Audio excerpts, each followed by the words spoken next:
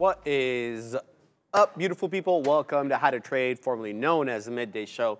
That in the beautiful teal there is your girl Adara, and I'm Sharif in the gray. Yeah, just a regular run-of-the-mill gray. And we're gonna wait for everyone to come on over from the other stream. We already have a couple of early birds today. We have Bears versus Bulls, obviously, and we even have Adara chiming in the chat. So we'll wait for YouTube to do its thing and bring everybody on over. Personally, I am keeping eyes here on NFLX. This one really doesn't care. The market's down, the market's up. It goes its own way, baby. Breaking through that 622, up 2.5% on the day. Shout out to Netflix. All right, now we're getting some people coming in. We got the pet detective, baby. Ace Ventura in the house. JC Finance. Mateus Lane. We got Big Bob Dub. We got Richard's Automotive Workshop. I like that. ALX. Mr. Long Shorts. We got Adam DeLuce, Zach Griffith, Double M. We got Trinity 3R, Charan Tej, Jonathan Mansilla. Who else we got over here? We got Igor. We got Ponzi, Fonzie, Adam Khalifa. We got Hugh Jassy. We got Fat Figure in the house. What's going up? And we even have Nicole Harris. What's up, Nicole Harris? One of the OGs in the chat. Shout out to Hot Lana. We got Bullish Monk, who's me, the Piper, and Shannon Gregory. Good morning, Adara. Good morning. How are you doing this morning? I do all right. You know, watching Apple, absolutely taking it on you know what. But we'll try to make up for that beating we're taking in the personal account right now. We'll see if we can get some good trades on. What are you having to look at there? Yeah, I have a couple. I actually have two rip sells instead of dip buy. Rip sells ready to execute. One of them is on Clean Spark. To me, this is a bit of a clean look on Clean Spark. I like this kind of rangier look. I notice we keep bouncing off VWAP, so I would get out before there. Maybe saving a piece for the dream, though, because to me, this looks like it could be a flat bottom break. Lower highs. Also worth noting, the Bitcoin chart is kind of supporting what I'm seeing here, right? These lower highs. So I do have Bitcoin up. This worked for me yesterday. I was able to execute my Mara and Clean Spark trades by cross-referencing what we were doing on BTC itself, because I have talked about Mother Bitcoin. And so it's like, Adara, you can't be scared to trade these names as long as you are cross-referencing Mother Bitcoin and asking her if you can take Clean Spark Mara out to play. Like, I think as long as you're asking permission, I think it could be okay here. Also, Upstart. I traded this one yesterday as well. I have a rip sell ready here. I was trying to, much like Clean Spark, looking for these lower highs, trying to plan the rip sells accordingly. I'm not sure if I got the placement exactly right here. Looks like we might have had an even lower high than anticipated at this 21.58, but that's okay. I don't want to chase. We always say don't go chasing waterfalls, so chasing waterfalls. We sing this every day, I swear. But let's see. You fail. You fail. Oh, so Sean's humming it over here too, so shout out. But yeah, so let's see what happens here. I might have to move this to 58 or 59. I know I said no chasing, but swiper, no swiping, chaser, no chasing, I don't know. But let's see here, right below 60s. I think I might have been a little bit too conservative with the 63s here. I see you have taken a bite out of the apple. Yeah, I know. I'm trying to get a mean reversion. This is not my style of trading, but we're gonna take an attempt at this apple bottom here. No, I actually did not mean that on purpose. Apple bottom jeans, boots with the fur. With the fur. With the fur. And the whole bubbles. We'll wet our beak here. We'll see exactly what we get here on AAPL. Big move down for Apple midday. We're not exactly sure what caused this. I mean, I looked back at my blotter to see if that need him headline came in a little earlier, and it actually did. So it came in earlier today, so that probably is not it there. We'll keep tabs on Apple. I mean, it was down 2% at its worst. It's pumping up right now. We're 20 pennies on the money on this trade. Let's see if it can break that 50 penny area. Katina, man, there goes. We're in the 60 penny area here. Let's see if we can continue to pump. Maybe 170 comes in. I mean, who knows, right? On AAPL, a bit of a tough look today for Apple, especially with, you know, we're not really exactly sure what's going on. So I have to do lessons, so I have to get out of this trade, sadly, but yeah, that's just kind of the way it is around here. Let's load up the lesson du jour, baby. And for all my American friends, du jour is French for the day. Shout out to you guys. Always excellent in French and the metric system. You Americans are excellent. I'm just joking, of course. Come on, if I can't troll you guys. RSI reversal, Chilean Nightmare. This is we're talking about today. Today's lesson dives into relative strength index and the power to identify potential reversals in momentum, especially for small cap stocks. And that's what we're talking about all week this week is small cap trading. So RSI can be a valuable tool, but remember, it's just one piece of the puzzle. And again, obviously, we have to introduce RSI to everybody because not everybody knows what the relative strength index is. If you already know, just allow me a moment here just to give some basics. RSI is a technical indicator that measures the momentum of a stock by analyzing the recent price changes. Its scale ranges from 0 to 100, with 0 to 30 generally being called the oversold territory, potentially indicating a buying opportunity, and that 70 to 100 range is typically considered the overbought territory, suggesting a potential sell-off.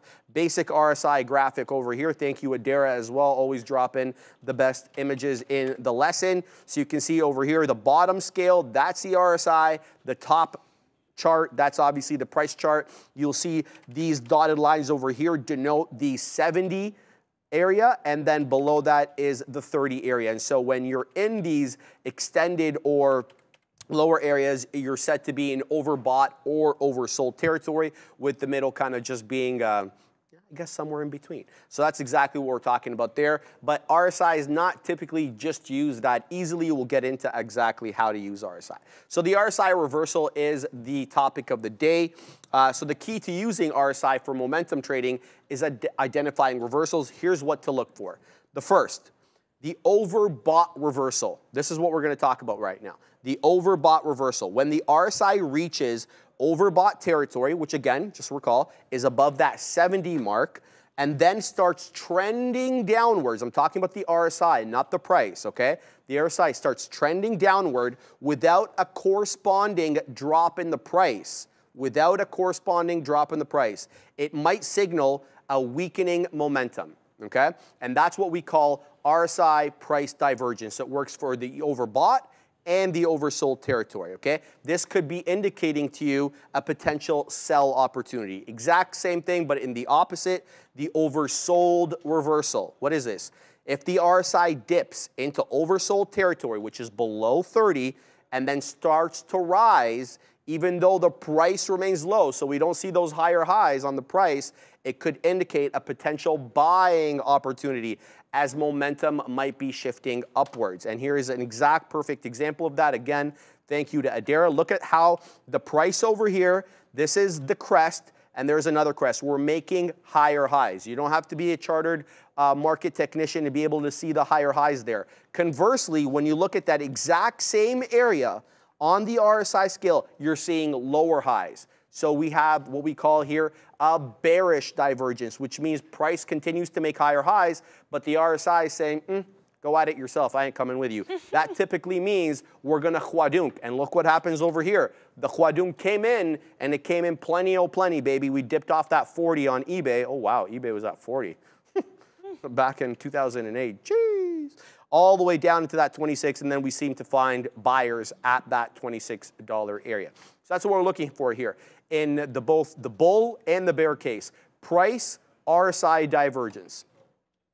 Why is this useful though, right? So typically what your RSI does here is it helps identify situations where the price might be diverging from its recent trend, right? We always try to look at the price to try to gauge what it's telling us. What we could be doing is using some assistance here, and the RSI helps kind of, I don't want to call it a leading indicator, but in this case it absolutely is, because it's making lower highs when the price is making higher highs, or lower lows when the price is making higher highs. So it is leading the price action in terms of its indication.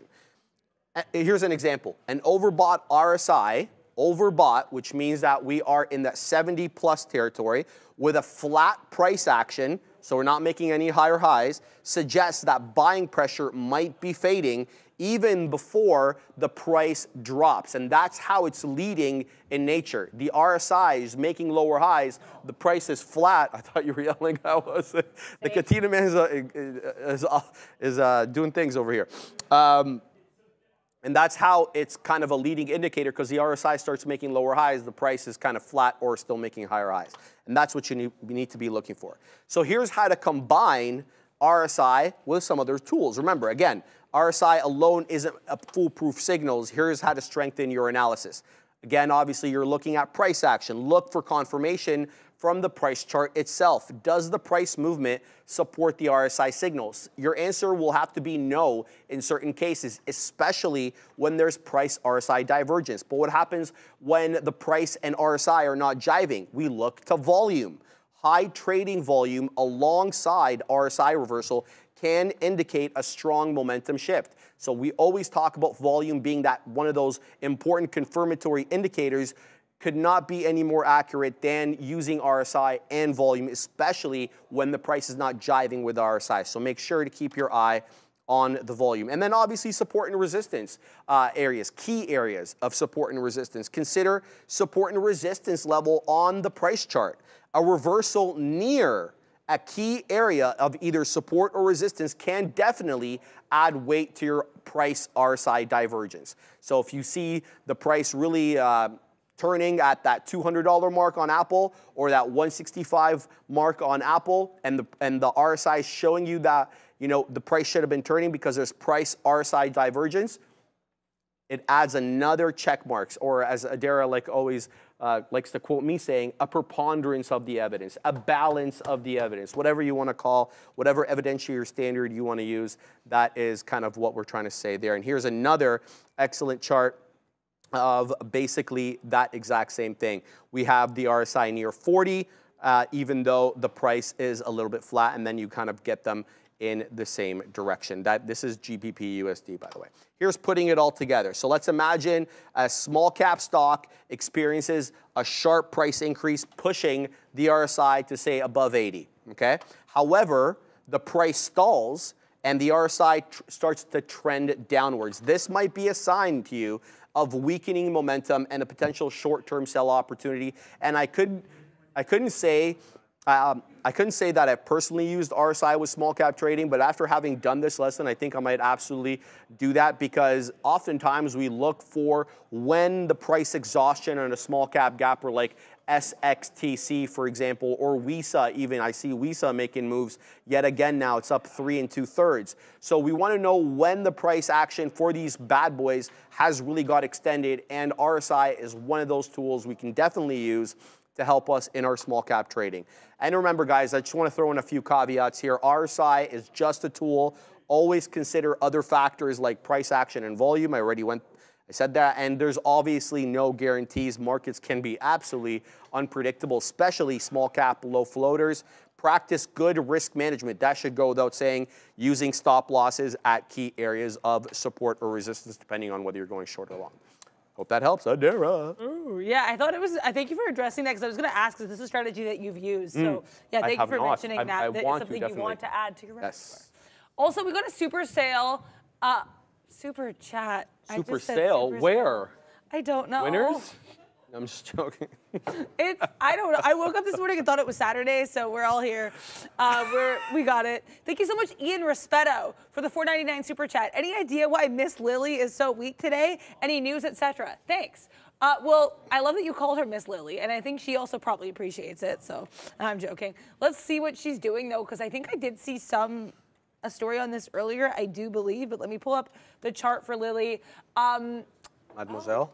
Yeah, Mademoiselle. Let's look this up, because I thought I did see something. Are you seeing anything in Eli Lilly? I'll absolutely look right now. No problem. Okay. What is she doing? It's nationwide insulin pricing settlement was called off. So settlement between it and Lilly and the purchase. Yeah, this is what I thought I saw this morning. And it's insulin drugs that would have capped prices and provided $13.5 million to resolve claims that the company inflated the drug's cost has fallen apart after an unfavorable ruling from the judge overseeing the case. So it looks like this could be a potential legal catalyst impacting this one. But I see what you mean, Ian Rispetto. This one's down about 0.6%, so 2/3% to the downside. Also, volume isn't huge on this. Usually I find when Eli Lilly's reacting really hard to a really bad catalyst, she will see more significant volume, but she is down about 700,000, or she's trading about 700,000 shares right now, so not insignificant. Thank you for bringing this one to our attention, Ian Espedo. Mademoiselle is not what I will be trading right now, given the low volume, and also we are trading live, so bye, Lily. But also, appreciate that. Also, with that in mind, I want to quickly answer the question from Harris Rouge. Ahoy. Ahoy, hello, good morning. Are you using any tools to find stocks that match your strategy with BP now that you're live? So for one, I really appreciate that question. That was something I was thinking about a lot, and I spent a lot of the weekend actually thinking, what stocks can I kind of trade that I know are going to be a little bit more appropriate for me? So I realized a lot of these EV stocks and some of these crypto names are a little bit lower, and they move, you know, especially with crypto, if I'm going to, as long as I cross-reference Bitcoin itself, I feel more comfortable trading them. That being said, when I do the small cap recap now, I've also been paying more attention to those small caps, how they're moving. So I would say I'm just a little bit more, I'm not looking for any new stocks necessarily, but I'm more cognizant and I'm more aware of what some of these smaller stocks are doing, if that makes sense. I hope that helps answer your question, because I appreciate the question. I thought it was pretty helpful. Yes, Dad Trader, I am live. This is my second day live trading now. And right now, both of my stocks have weirdly decided for my shorts to find some support at 9 EMAs. But that being said, like, if it can't make a higher high, I'm staying in this. Upstart ended up being more of a true range than I thought it would. So I should have gone long at the bottom of the range, which I was hesitant to do, just given the fact that we generally had lower highs. But yeah, as long as Upstart keeps having these wicks above only on a wick basis, if we see a closing candle higher, that's what I'm going to have to say. Sayonara, we're going to have to get out of Upstart. There was a pun in my head, but it didn't work. Thank you so much, Trixie Hobbitry. Also, I love your name. And thank you for that nice compliment as well. Yes, thank you very much for that as well. Shout out to Trixie Hobbitry. Great name. Mahmoud, Adara, Sharif, apart from the upgrade that SMCI got, what's your view on I think he means SMCI here, on the higher time frame? I think it's too overbought. Look, from a technical perspective, there's one thing, and then a fundamental perspective is a different thing. With respect to fundamentals, you'll have to actually look at, you know, what they're bringing in, their PE, their all the different metrics there. Well, they're trading extremely high. PE is about 69 versus the industry standard of 21.5. From a technical perspective, though, let's have a look. I don't usually do these very thorough analyses early on like this, but let's have a look here. SMCI. So we are in the lower, okay, so a couple of things here. First and foremost, this is the daily chart on SMCI. You see here, Mahmoud, that we're holding up at the 50, the red solid line. That is the 50 period exponential moving average. We've got a definite support. You had support there on August 10th, and then again yesterday, April 10th and April 15th, held support at the 50 period moving average. Also, it is now below the okay, so the Bollinger Bands are separated by an exponential moving average in the middle. We are at the lower end of that middle average there. We haven't really touched the lower end of the Bollinger Band, but I just wanted to point that out. Now, I don't have RSI on here, but I'll have a look at a little bit later because I have to load it up. It's hard to say, dude. Really, it's just really dependent, I feel, on what NVIDIA is doing. But there's a couple of headwinds with respect to this name because you see a lot of companies wanting to copy what they do, right? There's nothing really proprietary about what they're doing. They're taking NVIDIA's GPUs and they're putting them in servers and then they're servicing them. So you really feel like anybody else could come in there and kind of do what they do. But, you know, that's just my little 2 cents there. You're going to have to do a bit more of your homework. Remind me a little bit later on to do a more thorough analysis from the technical side on that. Just tag me again, Mahmoud. Now, I want to look at Tesla, because I saw Neil throw this in the chat, and I was already looking at this. Tesla is at a local top here.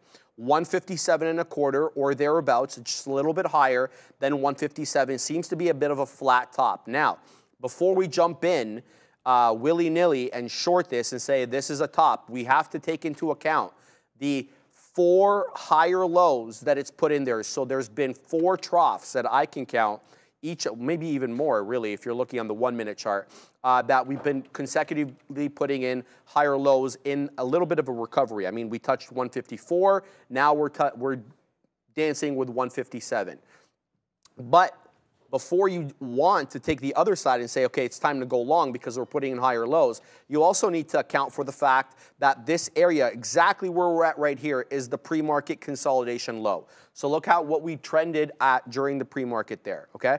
Every time we kind of dipped in off 158, we bounced off this 157 area. That is until the bell rang and we absolutely gave up the ghost at 157. So we'll have to see something on a closing basis here to get us above this pre-market consolidation low on TSLA. Again, nothing really that substantial on Tesla. A lot of people wondering why the stock's not going up rather than going down, because what we've seen in the past is these job cuts result in the price of the stock going up because it has a material effect on P&L. So we'll continue to watch that. I'm watching Tesla like a hawk right now. It hasn't broke above or given me any sort of signal really exactly what it wants to do, but these higher lows are quite telling. So if Tesla does recover here, I'm definitely going to be interested in playing this some way, somehow. Here it goes. Right now, here comes the $0.50 mark on TSLA. So now we're accumulating here, breaking above. So now we have to look at this candle over here. This candle printed at 1021. The best this candle could do was at 157.50 exactly. Here we are at 45s. I just saw 46 come in on the tape. So we're awfully close to that top. But just because we break 50 doesn't mean that we're headed north. Again, this is going to have to be...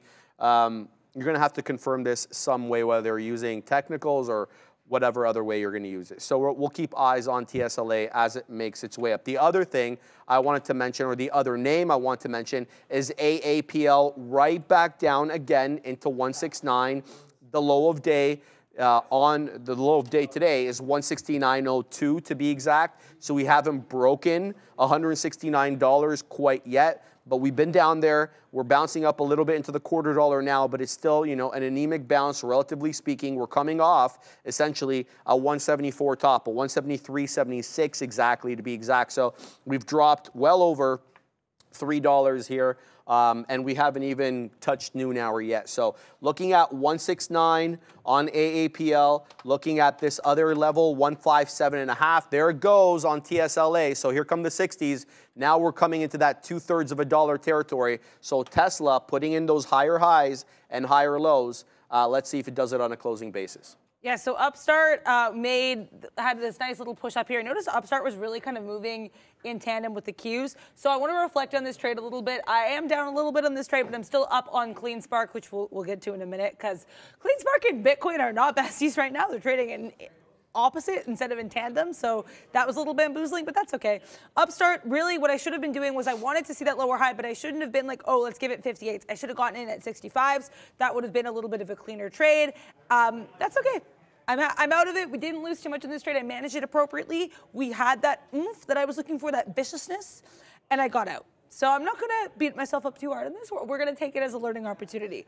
Also being used as a learning opportunity is the bamboozlement that is CleanSpark. Really happy with this first trade here. Very proud of what I did. I kind of, the entry style was the same as Upstart, but I think I managed it better, if that makes sense. Okay. So I got involved when I was seeing opportunity for a lower high here.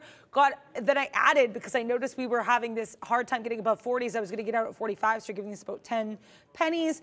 Add at 40, so I was really happy with that here. Then get out some at 25s as planned, then get out the rest at VWAP. So all of this went according to plan. Then I noticed we held VWAP really well. And Bitcoin was creeping back up. So I said, Adara, let's try to get along here. In the end, we got out. I think we made like 2 pennies on this. And I just got out because I was like, Adara, Bitcoin and CleanSpark are not necessarily moving in tandem. And you don't want to take this long. I mean, I did take it because we were holding VWAP, but another part of it was that we were kind of curling back up in Bitcoin. So I was like, you don't want to take the trade with that impetus. You want to have a stronger feel for it. So that's why I had to make a clean break from CleanSpark. That being said, these are some pretty clean trades. I'm really proud that I did the averaging in and that I averaged out. And of course, it was all planned. So yeah, I'm pretty proud with what I did with CleanSpark. That being said, if Upstart wants to start becoming Downstart and heading back to the downside, I like this entry for a short better, but we are not getting involved too early. All right, keeping an eye on TSLA as it skyrocketed up there into 158.19. gave up the level on 158 quite quickly. So the look here is, now does it come back in to that key area of resistance that we ID'd, that 157.50, and hold it, right? That's what I want to see here. So I've got a dip trade hanging out at 157.50-ish to see if I can defend that level. The ascending wedge here looks like at least it worked out intraday. It doesn't have to work out on, you know, the long term, obviously, because we're trading intraday. But yeah, that aggressive buy through 157 really pushed this bad boy up, and we touched 158.19. That is technically now the high of day on Tesla. Okay, so keep your eye on that if you want to trade TSLA. But I should also mention that Adara brought this to my attention yesterday. I totally forgot about this. If you don't want to trade TSLA, because, well, you're not a fan of the $160 name or whatever the reason is, there's TSLL. It's a derivative, much kind of like the NVDL that we trade instead of NVDA. So that could be a possibility for you. So I've got that order out here to defend that level. It looks like it's coming back into 158 though. Chart. So we'll see if it makes its way back up there on TSLA. Let's keep an eye on AAPL. Let me just see what. Zed, I'm up big on Apple, thinking go down to 165. I don't know what EOW means. What is EOW? End of week. End of week. I know this from my retail days. I like it. Thoughts? Good question. I mean, I don't know. I'm going to have to see what the price action brings. I mean, if we have more issues there geopolitically, absolutely, I think we can hit 165 on Apple. But we'll have to see what the week brings. Now, I haven't looked at any small caps today, and that's not appropriate because today, I mean, all week is small cap week. So let's get to the small caps that are moving today. So we saw the big boy on the block today up into that $4.63. This monster started moving yesterday. It was an IPO, I believe, because I don't have any data from prior days. No, that's completely incorrect. It was a split on April 15th. So split yesterday. Huge. I don't know what this split is, but anyway, the point is it's up big today. It had a nice move up yesterday. 4 a.m. started really moving, got into that $3.10 area, $3.12 area. It did dip below the volume weighted average price for a little bit after the bell and wasn't tradable, but it quickly reclaimed that. And look what it's doing right now. So how do we get into this? I mean, personally, I'm not going to chase it at these levels. It's got to come into an identifiable area of support. The first area I'll be looking at is $4, owing to the whole dollar level. And then I'll be looking at that 360, 3 2/3, owing to the double top over here. And the area that we rejected off. So former area of resistance should flip to support sometimes, not should, but it sometimes does. So looking for WISA on that. The other one, PRSO. No deets on this one. Let me pull up the deets on PRSO. So what is this stock? I couldn't find anything, I don't think. Yeah, $4.2 million market cap. So needless to tell you, it is a very small company. And the float on this, wow, 2 million shares. So not minuscule, but not big either.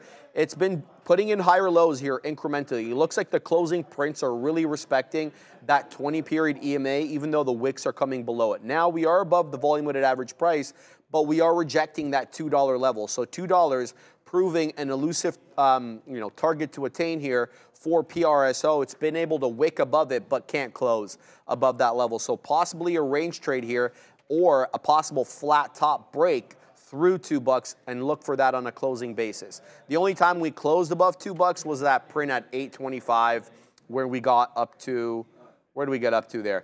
210. Every other move above $2 has been a wick. So that's not really that good. Go EV, this one, Adara brought this to you earlier. We're still not even really sure why this monster is moving, but Go EV having a good day today. It's up well over 15%. Yeah, up 16.5. 330 is the top now. It's broken down below the volume weighted average price and is ranging between that 10-period moving average and VWAP. Kind of a weird little look to it. Let's see if it can continue maybe to curl back up. But I got to tell you, my spidey sense says this is probably going to retrace because we don't have a catalyst on it. Yeah, AMD, sorry, this one moving. Thank you to Joanna Brewster, Day Trader Cut, everyone mentioning this one. The news on this, we did have some catalysts this morning. Lots of analysts loving this guy. Evercore RSI, $200 price target. HSBC upgrades to buy, $200 price or $225 price target. So AMD, lots of analysts loving this guy today. That is for sure. Basically, chart-wise, this one is kind of a nice continuous move to the upside. What I do find interesting is we had a little bit of a top earlier at this 164 area. Again, we always like these whole dollar levels, so I think that's certainly key. Then we kind of curl back down, bounce up again. Initially, we reject off this 164, then come back, bounce off the 90 MA, which was also, ironically, or not ironically, but interestingly enough, around this 163.60 area. So definitely some previous areas coming into play, and then we bounce right back up. That being said, now we're falling from that 165 with the swiftness. We just talked about how long it took us to break 164 decisively, so this could be a bit of a technical level. Let's see if it bounces off this 164, because 164 was absolutely a level for this guy earlier today, at least based on my analysis of the chart. Not having any new news on this, my Benzinga is up. Also, that reminds me, some people were asking, why are some of these cannabis names moving? I know Benzinga is having a cannabis conference today. Ooh. So that could be in relation to that. Yesterday as well, we had some headlines for cannabis. Marijuana companies asking the federal court to set oral arguments on the DOJ claim that cannabis tourism justifies prohibition enforcement. So that was just as reported by the aptly named Marijuana Moment yesterday. So can you say that again? Cannabis tourism? So basically, cannabis companies are asking federal court to set the oral arguments for the Department of Justice claim that cannabis tourism justifies prohibition enforcement. So they just basically want, I guess they want to hear what the arguments are. So that's interesting. No, it's nothing really to do with you. I mean, cannabis tourism to justify enforcement, so they don't want people coming into the country to smoke weed. Yeah, like I guess that's what they're saying. Interesting. I think, yeah. Huh. I mean, it's the headline, you're right, is worded away. Yeah, it is. It's interesting there how they're thinking.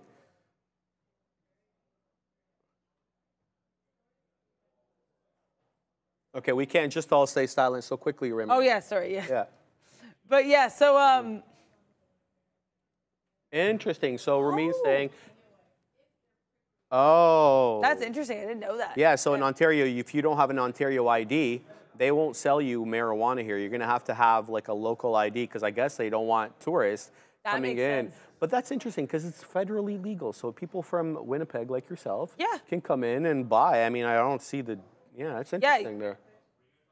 Yeah, well. Thank you seriously, Remy, for letting us know. So it sounds like this isn't just based on what I'm hearing here. It's not just a U.S. thing. This is also a thing that people are concerned about in Ontario as well. So I didn't know that, and I don't know, of course, what the case is in other provinces. But that's fascinating. I want to look more into this.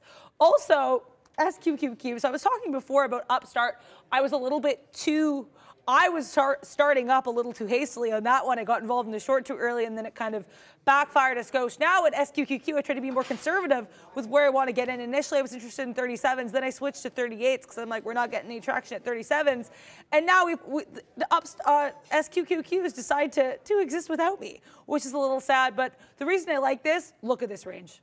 I noticed the Qs have a range. And also this brings me to, I think it was Harris in the chat earlier asking, what do you look for? Has it changed how you look for stocks when you have less buying power when you're live? And I said, I just think it makes me think about stocks differently, right? So initially I'd probably want to trade the Qs or the TQQs. Now I'm like, hey, Adara, if you like the Qs, see if you like what you're seeing on the SQs. So of course, I'm not going to get involved in this unless I see confluence, unless I see what I like on the Qs. So we're going to have to, I didn't realize I said confluence right away. I was like, why did you press that? But yeah, so let's see. Right now, I think the Qs could be trying to have a break higher, and I'll explain why. I do have the Qs on my side chart. That's why I was looking yonder. But the Qs, as you can see here, on the 5-minute, we still are range bound, but we've had these higher highs, higher lows, and this chopping and churning up off the 90 MA.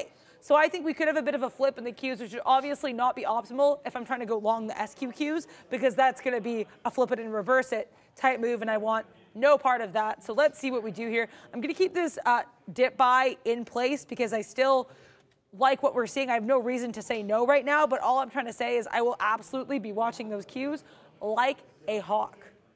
Watching like a hawk. Watching like a hawk. Yeah. In Tesla and Apple, took the long on TSLA because I did like the defend of 158. I had my dip trade set up at 154.55 to trying to defend this level here, but I did like the fact that it broke above 158 and then defended the level, so I took the long. I'm not going to give this too much room. If it breaks down below 157.70, I'm going to get out and then look to actually defend that 157.55 level. So we'll see what TSLA does. I'm also long AAPL at 169.05, looking to defend essentially at 169 level. So I'm just going to send it to you while I put in my stops. Yeah, I mean, Apple has me wishing there was an Apple derivative, okay? Because look at... Oh, wow, it just dipped. I had to get out of that. Yeah. Yeah, that's fine. We broke to the downside because I was like, oh, I love this little range. It's so beautiful. 169 to about 169.40, 169.50 gives you about 50 pennies. Gorgeous look. So, yeah, this Apple, though, it did decide to take a little bit of a chunk out there to the downside, which is unfortunate. Right now, though, Anton asking about Mara, saying Mara's ready to go. Yeah, I think it is. The only thing I see with Mara, though, is we have a bit of a flat bottom here, this 1430 and lower highs. I would be cognizant of that. Also, Bitcoin is not at its most bullish right now in the 5 minutes. So we had a little bit of, we talk about buying, or Michael Noss will talk about buying the smiley face, or the roundy face, as Sharif once called it, and selling the frowny face. And right now, we are a little bit downturned in BTC, right? Mind you, that didn't really stop CLSK, which has been more or less moving in a range. And that one I was getting a little bit involved in earlier. Of course, I like my ranges. But Mara, to me right now, I want to see what we do at VWAP. And again, I think with these Bitcoin names, just from what I've noticed, they really do like listening to Mother Bitcoin. So I think what Bitcoin is doing to some extent will matter tomorrow. Right now, this inability, because I was also considering going long here off that 9 EMA, because this 9 EMA has been curling up. I'm going to keep my eye on Bitcoin and see what it does there, because I think we need to see a break above VWAP right now, especially with these lower highs and this flat bottom at 1430. Also, I'm not in anything right now. I'd like to get back involved in some stuff. CLSK is still rangy, so if Bitcoin still keeps turning down, I'm going to get short this again. Obviously, I did leave my long a little bit early, but I left my long early because Bitcoin and CLSK were not getting along, so I was like, I may as well not be basing my trades off that. I need to work on, especially if I'm going to trade more Bitcoin names or related names, which I think I will, I need to work on using Mother Bitcoin as less of a strict rule and more of a guide. More of like giving you a sense. Like, I guess the curfew needs to be a little bit less strict for me, I think, with some of these Bitcoin stocks, if that makes sense. I like it. Dan the Man Emmons, I am still long NQ 17840. Stop is at 17823. Targeting 17964. Sorry, 946, excuse me. 17986, 18037. Shout out to you, Dan.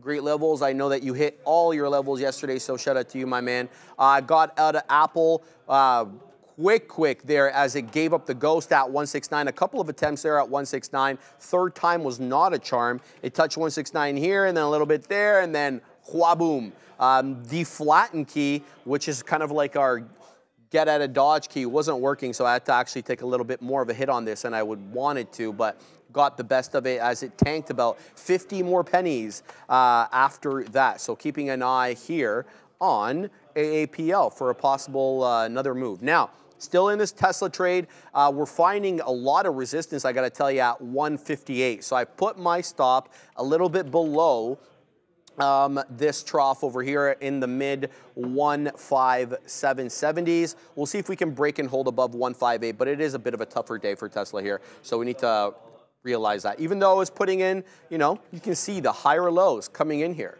and the higher highs as well. But there's going to be, a top to that at some point, obviously. So hopefully we don't catch that top. Let's see what else everybody is up to here. All right, well, nothing really that interests me here, so let's look at some of the small cappers. The small caps are a good look today. WISA just dipped nicely into $4, right into 4, and then got held up. So this is the level we were talking about, possibly here, the whole dollar level, or this $3 and 2/3 level on WISA. We're going to have to load that up on a screen. What do you got with the firm there, Daryl? Well, I noticed it on your screen. Oh. And I was like, oh, I like it. It's rangy. Yes, that's why I was like, I mean, we know. Usually if I see Sharif's screen and gasp, I'm noticing a range. I feel like that's kind of, and I feel like Sharif is now kind of in tune with that as well. But yeah, I like you know what we're going to do here? Really small size. I want to put that out here. I want to go short 44s, and I want to take it to about 30. Where is this? Like, we'll give it like 34s, like 10 pennies, because I like this range, and I want to play the range I'm seeing and not the range I want to see. Now, that sounded really philosophical and weird, but let me explain what I'm talking about. Upstart. I noticed we were kind of getting into this range earlier here, like at the bottom, and I didn't go long because I was like, oh, but Adara, we're seeing lower highs. Don't do this, right? And then if I'd gone long, it would have worked way better than me trying to go short. So I think that's like, if, Adara, what you're seeing, you have to get involved in. Right now, a firm's in the midst of its downturn. So if I can get a pop up a couple pennies and get in as we're on the downside, why not do that, is what I'm trying to say. If the aggression's all directed at me there. I was just like, Adara, what are you doing, girl, with that upstart? So if I like this Affirm, why not confirm my suspicions and take this Affirm short? I think I got lost in the sauce there halfway through. And now Affirm decides I might want to break up a little bit. Was it spicy sauce? Was it spicy sauce? If I have a negative reaction, it probably is. This is when Affirm decides to break up. We're going to give this about 10 pennies. I like this 55 level because to me that was definitely a top earlier. And then also that pre-market area. So I'm interested to see what we do here. I think Affirm does not want me here. I think Affirm will be confirming my need to leave the trade. So there we go. This was certainly a little bit of a bullish surprise here for me in Affirm. Yeah. We had this little churn to the downside. We were kind of down on the day. Okay, we have to leave Affirm. So yeah, bye-bye Affirm. It was nice knowing you. Thank you for letting me visit. Now we're trading down a bit here at 55, so I'm going to watch this. I want to see that viciousness. I talk a lot about the swiftness, the viciousness. And you know what? We're going to get out here because really small position, by the way, I want to confirm there. Because I don't want to be like, oh, just give it a couple more pennies. No, Adara. We are beyond that. If we hit your area, you have to say bye-bye. Nice, Adara. So time to leave Affirm if Affirm will let me. I know you were saying Apple wasn't letting you leave. Oh, we just got out of Affirm. Yeah, so the flatten key wasn't working. I had to actually go in and enter an order to get out. So that, yeah, but thankfully it didn't tank on me too much. But yeah, that is something to be aware of. I don't know if you're going to have that issue. I hope you don't, obviously. Fingers crossed. Yeah. So flatten, just so you understand, guys, we have certain keys here to help us get out of positions if we're a little bit in trouble. The flatten is a market order sometimes, so they have issues sometimes in the aftermarket and the pre-market, but typically we don't have an issue with that during regular trading hours. So a bit of an unusual one there. I'm keeping my eye on Tesla. I'm not going to be in this one for much longer. If it dips in the mid-70s here, looks like we're going to cover this one as it is not breaking 158. So this might be a short on right now on TSLA as it did break that 158 area, and I'm going to go short here. I'm going to actually flip on Tesla, so we'll see what we can get to the downside here. I'll be looking to cover around the 50s because that's where we had that bottom earlier on TSLA. So looking for possible support area at 150, 157.50, excuse me. And here comes that 157.50 area. So let's put a beak wetter right there, and we'll see if we can get that covered once it makes its way down. And there it is, we covered that. So I'm happy that I flipped the script on Tesla. I knew that it wasn't gonna pop up from the mid 157.60s, that this was likely a short at least for the short term. Keep your eye though on that 157.50 for an area of support because this is 157.50 to 157.25. It's a bit of a 25 penny range. Because this is the area here that we had topping tail candles on, but the majority of the prints were all ending up at 157.20. Like, look at that. That's what we did here. Initially, all the closing prints are all south of that 20 penny area. So that's what's making me think, this might be another long at 157.20, 157.50, but we're printing on it now. Nicely in the money on this one. About 30 pennies in the money on TSLA here as it comes back down. Yeah, that's basically it there. What else is going on? We haven't really looked at any other Mag 7 names. All right, I'm covering Tesla for the rest over here.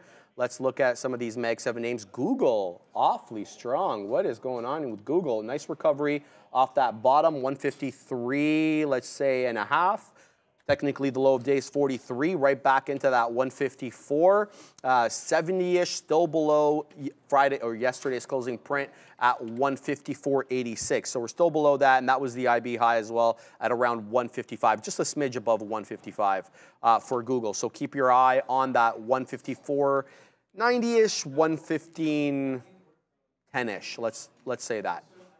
Tesla continuing to come down here. So not a bad short there off that 158 rejection Adair. Yeah, I mean, I think too, I think Tesla, speaking of rejection, I think hopefully Tesla doesn't reject at this base, because I know you were trading TSLA, and just as you were saying, this could be holding, I was thinking this could be holding, and I'm getting involved in TSLL. Dang. So I like this kind of bottom of this area here. We broke above it, and if we hold it, which I noticed we kind of were, and I liked what I was seeing as well, on TSLA, which is the big sister or older cousin of TSLL.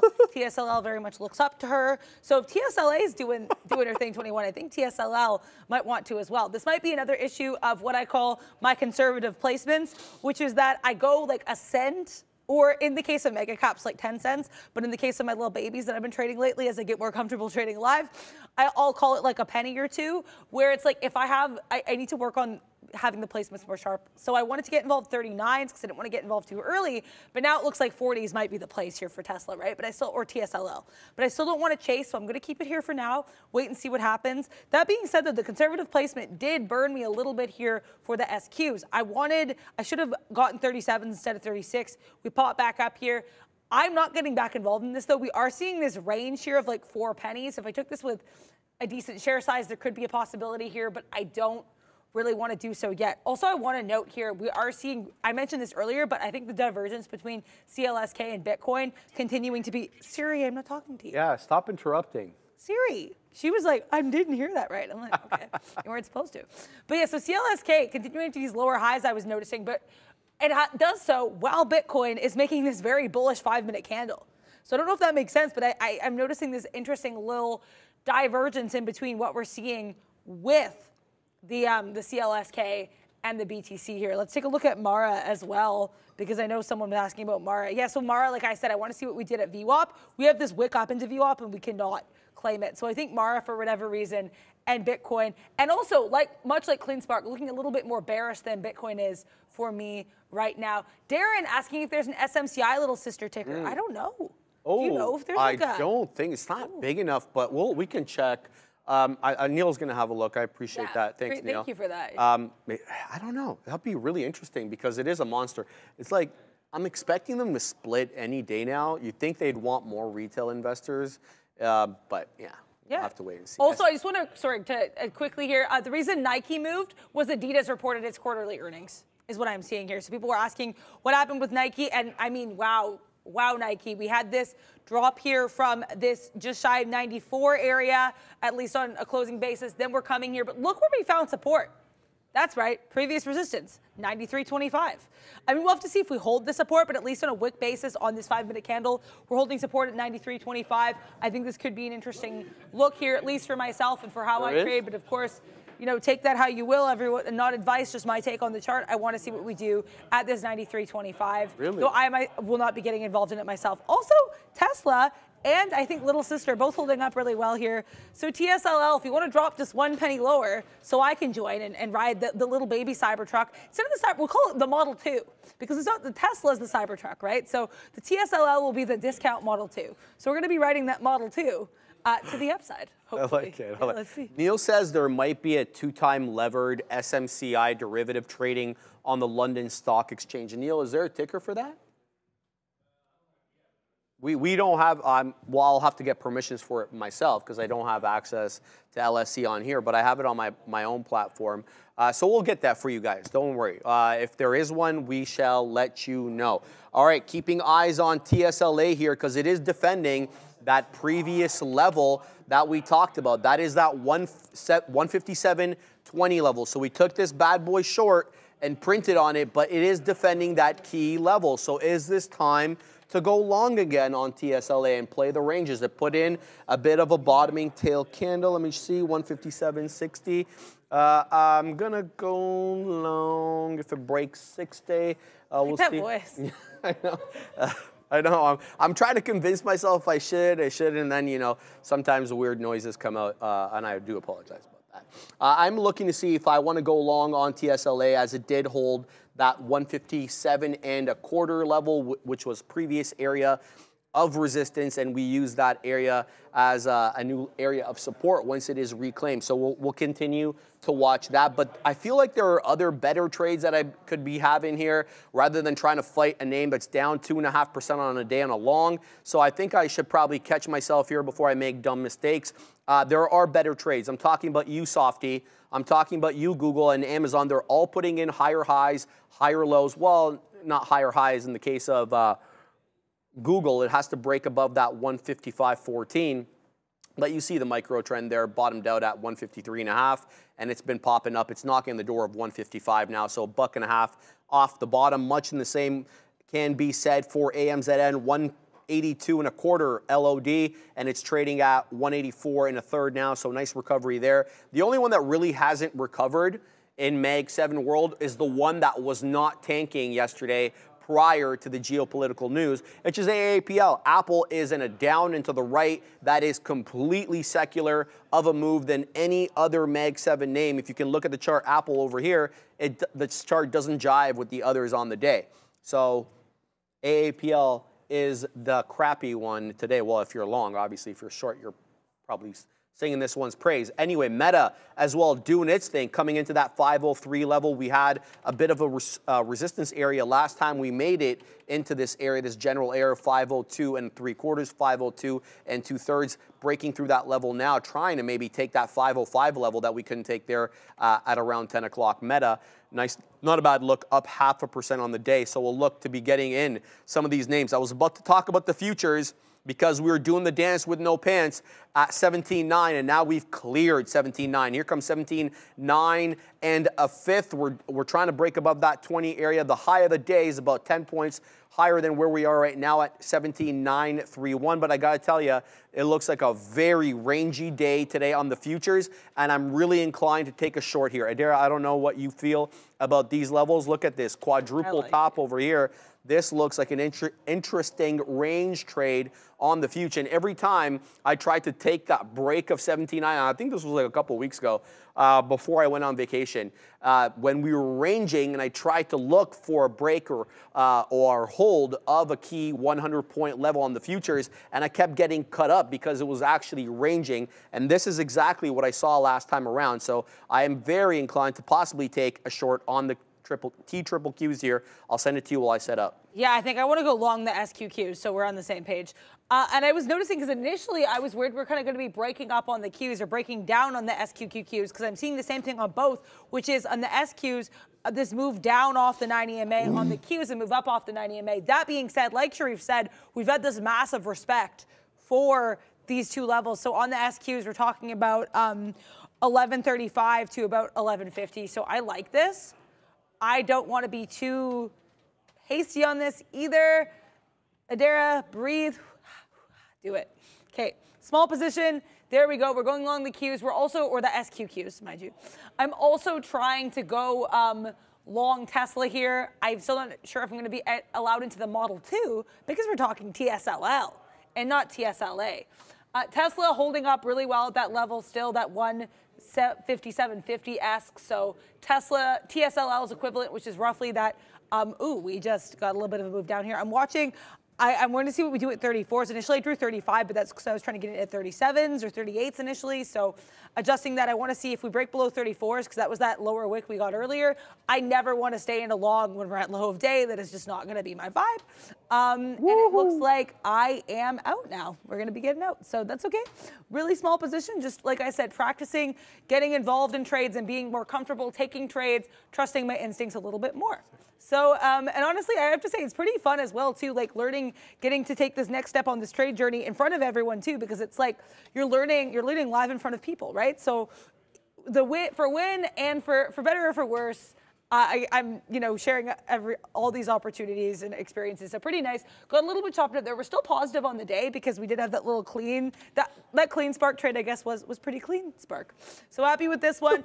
If we honestly, this is so rangy. I need to be looking at Clean Spark more because Clean Spark has been kind of, to me, the range of the day. And I keep missing it because I'm like, oh, what's Bitcoin doing? It's like Adara, at this point, Clean Spark and Bitcoin are not really besties. You can look at it, but don't rely on it. That's what's going to be happening here, at least for me, I think. That being said, Tesla's still holding up well. So I'm still interested in entering that model, too, there for Trestle.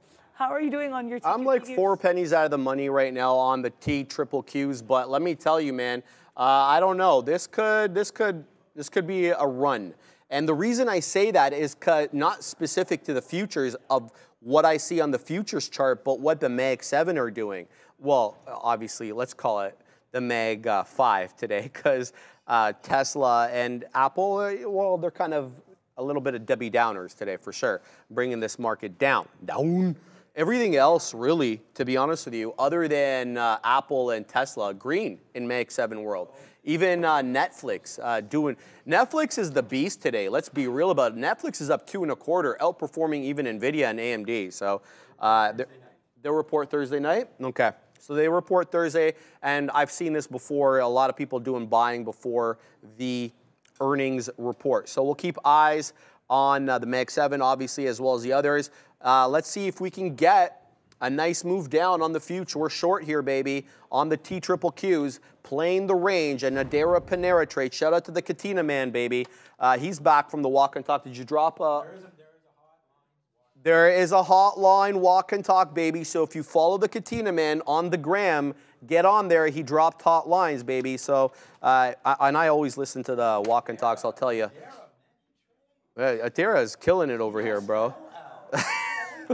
Here we go on the future, and we fill on the future. Please, this dang punch about this one, taking that top down. There we go on the TQQs. Let's see if we can make it down a little bit lower. Yeah, I mean, hopefully, you know, whatever. Congrats on those Qs. That nice little move down there on the side chart, as you can see on the Qs. Tesla, we did dip a little bit here. We're giving this about, we're going to see what we do at 35s to 34s, and I say that because that was where we had that little dip earlier. Lower lows, no go for me for this TSLA. All right. That was too many L's in a row. That's okay. But yeah, so let's see how we do on this Tesla. Like I said, the little sister of TSLA. I'm going to watch too, because what's nice is these two actually are very similar looking today. And Sharif was mentioning this earlier too. If you're going to be trading these names and the derivatives, you have to see what the sister name is doing, right, to see how we're doing. Right now, Tesla has the same kind of situation. What we do at this next lower low, which is going to be that 156.70, is very similar to the area I'm looking for at 634, 635, right? So I'm going to look for that confluence between these names. That being said, it does look like we could be looking to break a little bit lower. Elon saying, hey, Derek, keep it up with your journey of trading live. Thank you so much. Today, the market could close green with 2 beers. Some other people in the chat, shout out to Trader CL, was mentioning, do we think Papa Powell could be a bullish event? I don't think they said Papa Powell, but I am. But yeah, Pete, we'll have to see how Papa moves this market, because we do have him speaking with BOC Governor Tiff Macklem at 1:15. He's also dropping hot lines with Christine Lagarde, the ECB president. So it seems like as if it's like a central bank meeting. A festival. Bro, she's killing me. I don't know how she does it. All right, just covered my trade on TQQs. 25 penny winner. Look at the TQQs head down. There's that move down below 17.9, Katina man. So now let's keep an eye on the long. Okay, we just dipped aggressively from 17.936 into 17.9. Now I'm hesitant to try and say I'm going to guess 100-point levels, but the point of it is, I just need to be aware of them, okay? We don't have to take them, but we just need to be aware of them, because if it starts turning there, we want all the smoke. So let's see exactly what we get here. The TQQQ still, well, the future in general, on the way down. And let's see what it's being precipitated by. Well, Softy, aggressive down. Meta, aggressive down. Likewise with AMZN and NVDA. NVIDIA just dropped $4. In 1 5-minute candle there, Katina man. So shout out to the Katina man who had like a big banger today on NVDA. What? He has INTC short? Bless you. Okay, so he's short Intel right now, and he's printing almost as much as he printed on NVDA. Big move down for the future. I'm disappointed in myself for having covered too quickly there, but we didn't have the kind of shareage to allow us to kind of, wet our beak multiple times. But the point is, we got the trade right, and that's really all that it is. But wow, look at the future. This was really a level, eh? This was a level, and that's why I looked over to you, because you're the level queen over here. I should have stayed on my long. Right, and this is what I was looking at, guys. This is it right here. How many times are we going to touch this general area in above that 17.9 and then turn back? We did it once, twice, OB thrice, and then a fourth time came in. So we're holding up at VWAP right now. Let's see what we do. Oh, levels. This is, I gave up a little bit too early. I think I got out here around the low of day. I didn't like that breakdown. I should have waited. I should have been a little bit more patient, but that's okay. What I'm going to learn from this trade as a dare, just work on those entries, work on being a little bit more confident. Thank you for calling me the level queen. I think, a little bit ambitious there, but it's something to work towards there, I guess. Yeah, why not? Appreciate that. And you range trade well, and you have excellent straight horizontal lines on your chart. They're very good. That's a read. So this comes from, I used to draw my lines, and I'll show you guys on this chart to kind of show what I mean. So, for example, for the top of this range, what I would do before is I would do this. That's very stressful and it for would me. be very crooked, and it looks crooked on the chart, and then Sharif would be like, Adara, please don't do that. And so now it's easier for everybody if I just apply the line this way. So that is what that little nitpick was referring to there. So shout out to Sharif. Also, I was going to thank you, Joanna Brewster, for the shout out with Fedstival on the wordplay there. I mean, why not? If we can make a pun, we can. Gatekeeper asking the question we all want to know, though. Is this where we all get bamboozled again this afternoon? Well, I mean, you tell me. Because here's what I want to say. We always look for the take of I always look for the take of the 100-point level, right? Whether we're breaking down below it or above it. And the problem with that is on days when we're rangy, and I learned this before I left on vacation because I ended up having a bad red day that day because I kept trying to take the break or the drop below that 100-point level. And then I ended up reflecting on the chart when I was at the airport. I'm like, what the hell did I do? And it ended up being so obvious that it didn't matter that 100-point level that day. It didn't matter what the closing print that day. It was a range trade. And that's what I saw today with the 17.925 short on the future, and now we're bouncing a little bit here off at VWAP. We did wick below VWAP, but we're trying to close above the volume weighted average price. Big Kyle Burdett planting potatoes and short the SPY 505. Shout out to you, Big Kyle. Love that. I didn't even see where the SPY is at. I nary trade the SPY. But yeah, that's a great short there, my man. You're printing because, well, you're over $1 in the money. 503.58 there is the low on the SPY. Let me tell you, the NQ outperforming the SPY. The NQ is flat as we speak. The SPY, or the ES, excuse me, is down 0.17. The Dow is the king of them all today, up 0.25%. And the Russell, typical, true to form, the worst of the bunch, down 0.6 on the day. The rest really taking it on the chin. But you know what else is taking on the chin? AAPL. This thing cannot catch a break. It just printed yet a newer low. 168.27. 168.27, Katina, man. New low of day on AAPL. And now I'm trying to discern what this thing is respecting on the day. What levels is Apple, what can I work off here? And what I see is a nice rejection off the 10 EMA. So if this makes its way back into the 10 EMA, we want all the smoke on a day where it is the weakest of the bunch, 2.5%, well, not the bunch. Tesla's still weaker, 3%. 2.5% though, nothing to sneeze at here. If you are short inclined, yeah, 168.25. Let's zoom out a little bit here on AAPL, because I want to tell you, there is a 168 level here that can be defended on Apple. This is the daily chart on Apple, and we have not closed below this level, I think, since the fall. Yes, October was the last time we printed, or we closed, excuse me, below that 168 level. So 168, in my book, is a long. All right, and we're awfully close to that. 168.27 short today. This is the daily on AAPL, and the last time we touched 168. No, so that's incorrect. The last time was on April 10th. Prior to that, though, it was March 7th. Neither of them closed below 168, so I'm going to be looking to go long Apple near 168. Adair. Yeah, well, this is pretty funny too. Renzo saying, leave Apple alone, it's already dead, with a little crying emoji. But yeah, the Apple certainly, we've been talking about this, having its own move compared to what the market was doing. Apple, you were taking advantage of that range trade to great effect yesterday when the rest of the market was doing things. Apple was just ranging at 165. Yeah, so I think, 75. Oh, sorry, 170. Like $10 ago. See, that's why I didn't feel right to say. Yeah. 175. Yeah. But yeah, so I think that's really cool. Speaking of ranging, though, SQQQQs, I'm joking, there's 3 Qs. I like this. I like that we're seeing this lower high here. I was initially interested in the 50s, but now I'm like, we're gonna start building the position at 47s. Now, I will be willing to add if we get to 50s. If we break above into this 54, 55 area, I will be getting out. And then we're gonna be looking to taking profit around the 37, 1137, 1135. So I'm comfortable with that. It looks like, once again, we are setting our areas of entries a little bit too conservatively. So that is one thing, like I said, that I'm trying to work on. I think it comes from being a little bit nervous still as I start live trading. But as Sean says, and something I'm always trying to learn from, is a scared trader is a deficient trader. So I need to work on that. I need to work on being a little bit more confident, especially because we're talking 1 or 2 pennies.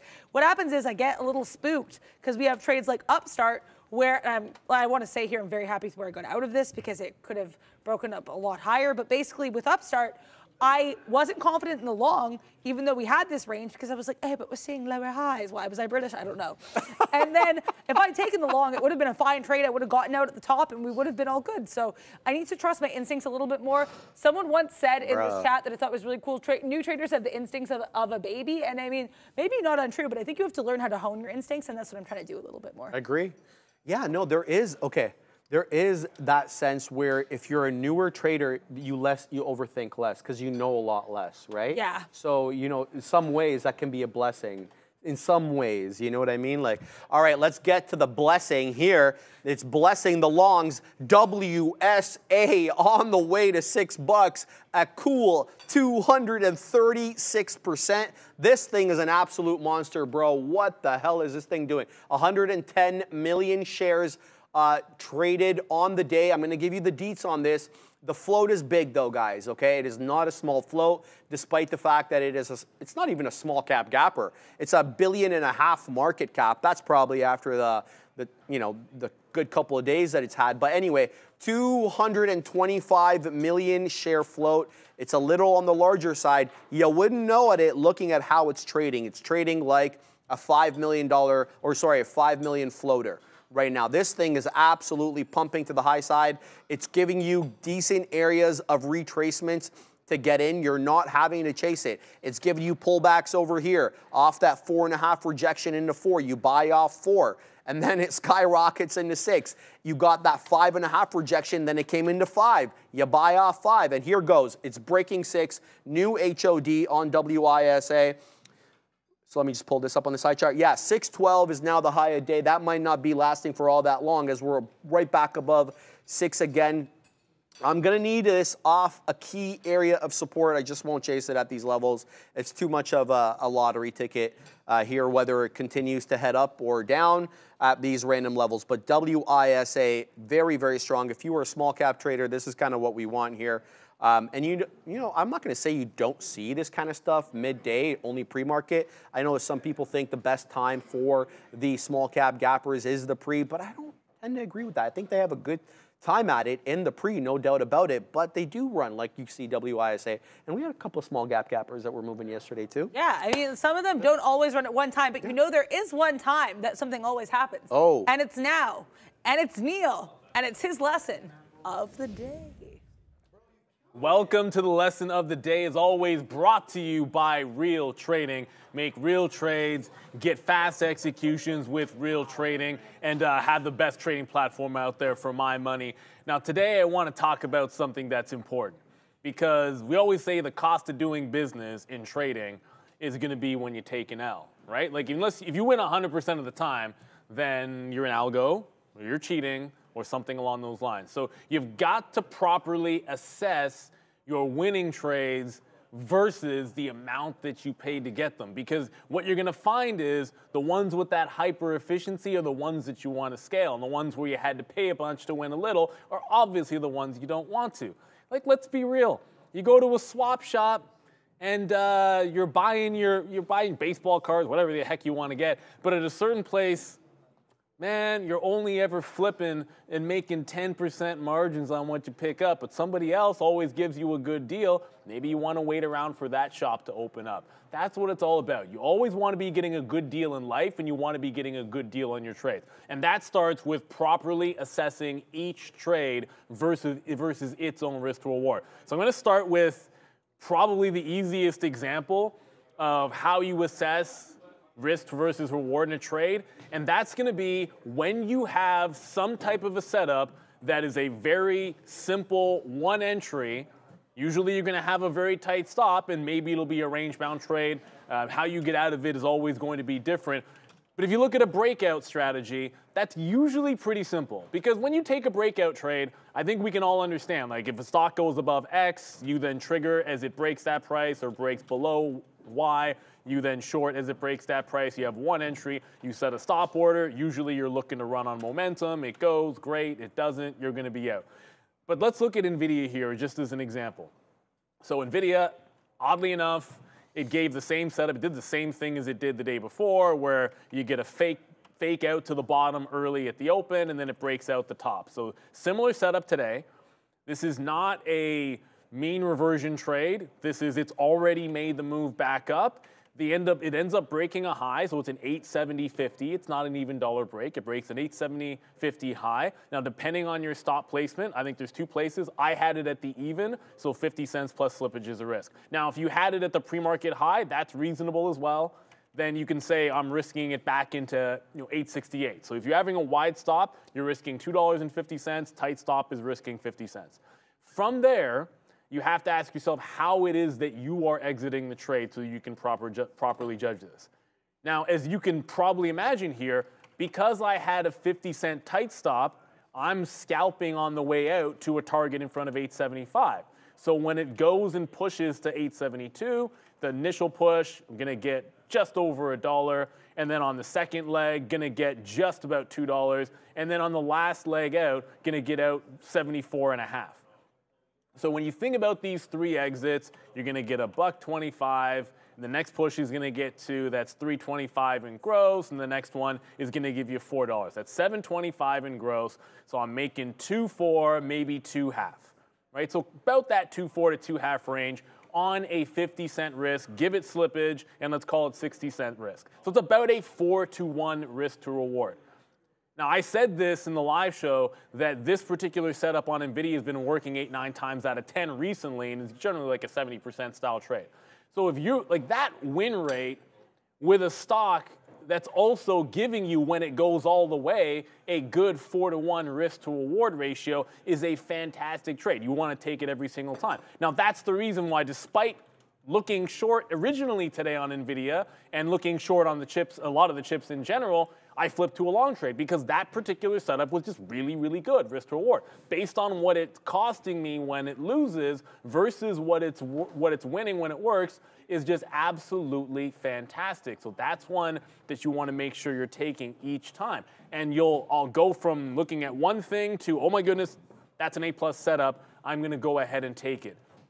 Now you've got to also consider, and I started by saying where is the out and how much are you risking? When a trade wins, you're going to just look at the P&L that it was up, and sometimes you're not going to look at the overall of that trade. So I'm going to give you one more example here for something in Coinbase. It was a VWAP retracement trade with the trend to the downside. I did have an in and out flat. We're going to pretend I didn't keystroke for 10 cents because it doesn't really mean anything. And then when I get back into the trade, it's essentially at the same price. This is the trade that we're going to judge. So we come back into VWAP here on Coinbase, and it's at 215.5 is that little wick up there where I want to give it just above. So I want to short back into this level. It's got a consolidation $2 lower, and I want to take some out in there and then try to hold it to the low. That's the setup that I'm working with on this trade. Now I go into the short, I get that little scalp trade. I end up not getting $2, but about $1.50 and reload the trade. Now if I don't reload that trade, I'm risking $1 change, scalping half out to go 1-to-1, and then holding for a potential $4 move. If I do reload the trade, then we're back into square one. When this was down here at the low, you're sitting in a $2.50 winner, and you're at 2-to-1 on your trade while still holding half of it. At that particular point, it ends up running the stop and losing. However, when you're losing 150 on that trade, so let's say you have 100 shares, you lose 150, it's easy. So you lose 150 on that. You take 2 entries, it's 200, so you lose 300 on that trade. When it's 2 in the money, you're up 4. So when it's sitting in the money here, you're actually up unrealized more than you're down when it loses. However, the setup isn't to just take it out there. Like, I understand, just like the NVIDIA trade, okay, if I'm reloading this and I'm taking some out for half, the point of that trade is to risk a little bit more of your gains and hold it into that bottom. So when I end up losing on this trade, I remember that I'm losing a fraction, a small fraction of the potential gain. Because that was a $4 target if it does consolidate and break down. So I know nobody wants to turn a trade that's in the money into a potential losing trade by not taking all of the profit, but you've got to remember the overall strategy. Coinbase is something that I thought could give me a $4 to $5 winner. It eventually actually did that move twice in the day.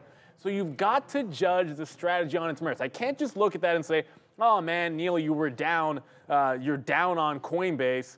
That was a bad trade. No, that was a trade that I was in the money, I scalped some out, I limited the loss by taking some profit, but then I held for the bigger winner, and it would have been my number 2 stock had it gone all the way to the bottom. It's all about that risk to reward. And for example, if you are looking for that bigger move, and that is your A+ trade, just like NVIDIA, then you should be okay with taking, if you can, a small L.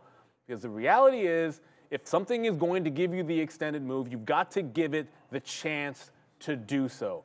If I simply grade that against a standard scalp trade where, oh, I'm trading it inside of the range, I should never let that go. I should never let that $2 range trade get away from me. Never. Because that wouldn't make any sense. If you're only scalping inside of a range and you don't take that profit when it goes back and forth for 25 minutes, then you're doing yourself a disservice. But if you're grading it as a bigger move, then you've got to understand that requires you to hold it, and sometimes that will mean turning a profitable trade into a small losing trade if you've scalped some out, or maybe even a big losing trade if you've taken nothing out. You might have a more swing trading strategy where you're getting in that consolidation and you're not scalping anything out. And if that's what you're doing, understand that has probably a lower percentage win rate, but when you do win, it's going to be bigger. So ensure that you are grading it versus the trade that you are making. I can't pretend if there was a scalp trade, that looks terrible. Why would you sit there $2 in the money and not take it when it shows you the range? But it's not a scalp trade. It's a trade where I'm holding for the range into the bottom. Now, here's where things always get tricky when you're judging. What if your strategy is something you don't take very often? And I say this is one thing I'll say all the time, and actually one of the reasons why I wanted to do this lesson for today, because we actually ended the show sort of talking about this. So there's something called like a short sell restricted bounce play. So a stock's down over, let's say, 10%. I'm looking for it to make a defined low at a key price and then take a reversal trade. Well, the last time I traded one of these happened to be 2 weeks ago or so on Tilray, and then today I'm trading one on Pacific Biosciences. Now here is the key when you're grading your day and at the end of the day. Now, regardless of how much I'm up or down on the session, it doesn't matter. Like if I give everything back on Pacific Biosciences that I made today, the only thing I should care about is what was my P&L risk to reward on Pack B versus the Tilray trade that I made SSR 2 weeks ago. Because that's a very specific strategy. And again, it's just about what is your risk to reward. In this particular case, it makes a bottom at 150. I tried that one. I'd already tried one at a bottom at 160. So I have one trade for a 3-cent hit where I'm trying to make a move into 175. That's about a 3-to-1 trade if it makes a move. And then I take a second shot at it. What matters here when you're grading this trade is it's a very specific setup. There is a big difference. I'm just going to use an example here. Like let's say I went long Apple at an even dollar level, which I did do today. There is a big difference between taking a bounce off support in a big cap name and taking a long in a stock down 45% because it's SSR and looking for that setup. I can't grade those two trades against each other. Are they both buying the dip? Technically, yes. Are they buying off the low of the day? Technically, yes. But they don't behave in the same manner. I'm going to hold this to a different range. I'm going to wait for a different setup or price on the Pac B. It's going to be a much more depressed stock without as many fundamental buyers when you're doing it on Tilray or Pacific Biosciences. So it's really important when you're grading both the wins and the losses on that setup that it's against a similar trade. And I'll take it a step further. When we go back over to that breakout on NVIDIA, I would say that the breakout in NVIDIA, the first idea that I came up with and showed you guys today, that's vastly different from taking a breakout in, say, GameStop. So it's not to sit there and say every single trade is completely unique. You will find overlapping setups. There's no question about that. But you've got to look within your own strategy, find the setups that you can go back and check and say they look the same, they behave the same, I can grade them all together and then lump those into a category. Because I can tell you this, the single biggest issue for most traders in terms of getting profitability that I've seen over 20 years, it comes down to not putting risk or capital towards the things that work for them. That's the #1 problem. And if you're not actually breaking down your strategies as different, then you're just going to see, oh, I was up on NVIDIA today, but one was a breakout and another one was like a dip buy, and you had a great breakout trade that was 80% of your gains and 20% of the risk, but the dip buy that you bought was maybe 20% of your gains, but you actually risked 3 times that you did on the breakout. So you're up on it, and then you're leaving it at that. And that doesn't work. Because clearly one trade's better than the other. And what that's telling you is you might want to drop the other one and double the risk on the one that's more efficient. And if you're not getting that information, then you're wasting what the market is telling you. And the worst thing you can do is when the market's telling you something is really good that you are doing, you want to put more into it. And if you don't pay attention to each individual strategy, journaling helps, marking down your win, do whatever you do, make a sticky note for your setups. I use an iPad for all of my ideas and go back over them, rehearse them on the train, whatever you got to do. Go over each individual strategy and see what's working for you. Put more capital to the ones that do and ensure that you're risking down on the others. You can always be developing new things. But if you can't grade the trades based on their own merits or each individual merits, you're going to find yourself in trouble. That is the lesson of the day, brought to you by Real Trading. Shout out to the Neil, eloquent, informative, and awesome as always. Thank you very much for that, Neil. I'm just going to go over some trade ideas for myself that I've been looking at while Neil was dropping hot lines. We'll send it to Adair, and then we'll start the lesson. So, Ram, if you could. We are moving up here on AAPL, and I see a lot of people have different feelings about what Apple is doing at the moment. I looked over to the Katina man while Neil was dropping hot lines, and I said, what do you think about 170 on AAPL? And he's like, it's like 160 on TSLA. So I'm looking for a 170 pop and then drop. Let's see if we reject the whole dollar level. We kind of danced with 169 a little bit, but that wasn't the same thing. This is not the $10 level. So I'm going to be looking at 170, but I also want to tell you that I am looking at 170.50 as well. And that it's owing to the volume weighted average price because VWAP still well above, about 50, 60 pennies or so above the whole dollar level right now at 170.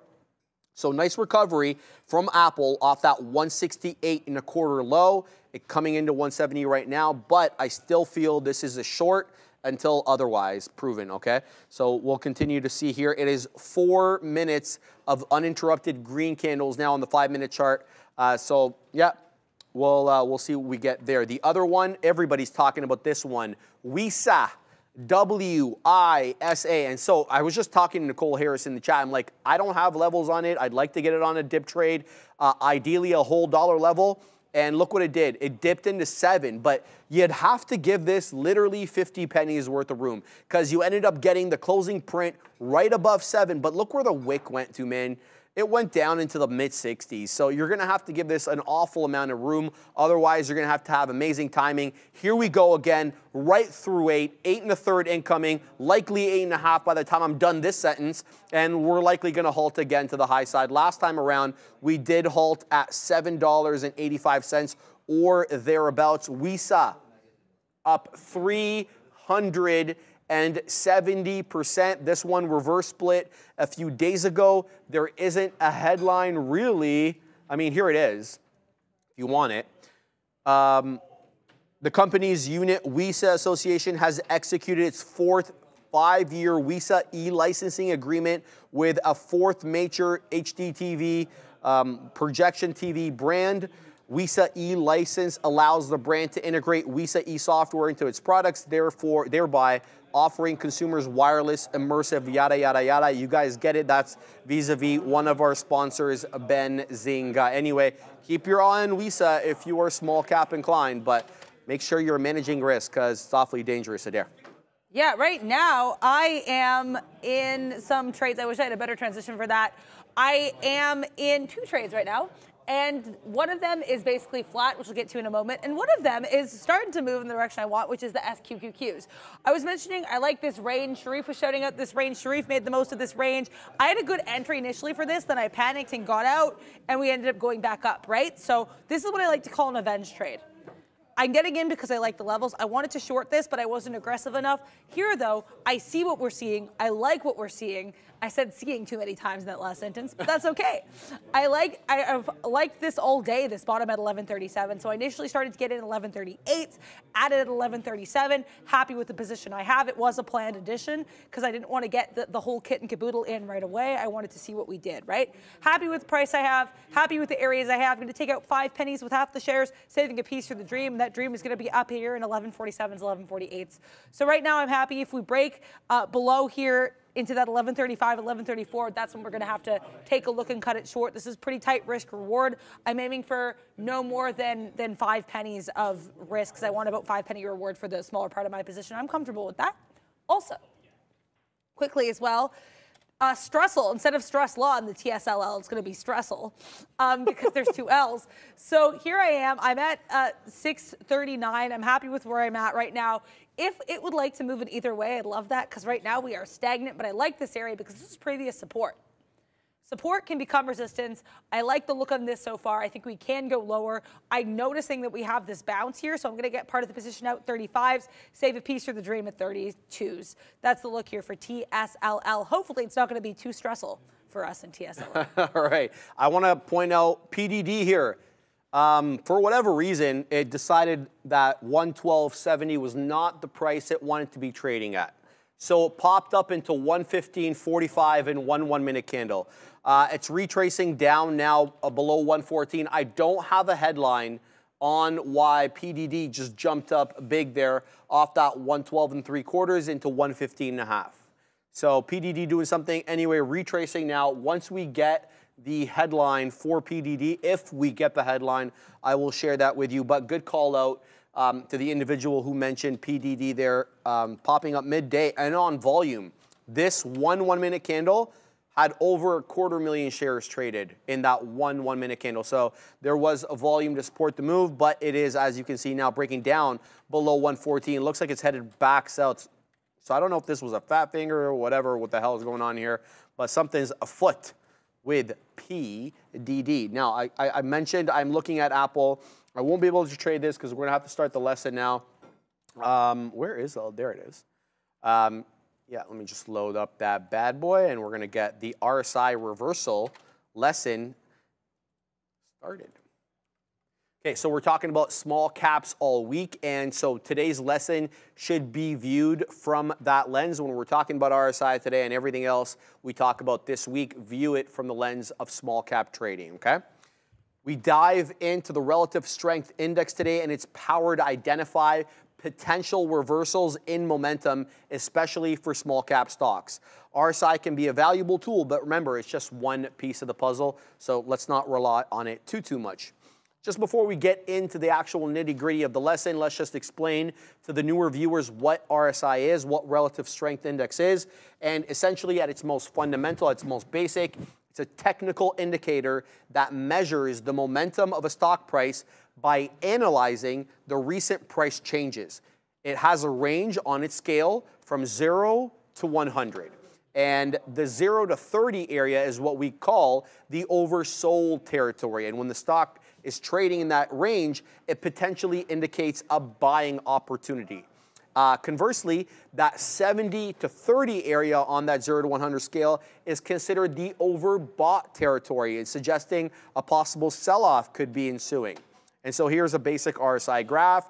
You have the price on the top, indicated by the Japanese candlestick bars, and then you have a line graph on the bottom, which is the RSI. And then you'll have dotted lines at that 70 area and another dotted line at that 30 area to denote those overbought and oversold territory on the chart. So we're talking about RSI reversal today. What exactly is that, right? So the key to using RSI for momentum trading is to identify reversals. Here's what to look for. The first thing we're going to talk about is what we call the overbought reversal.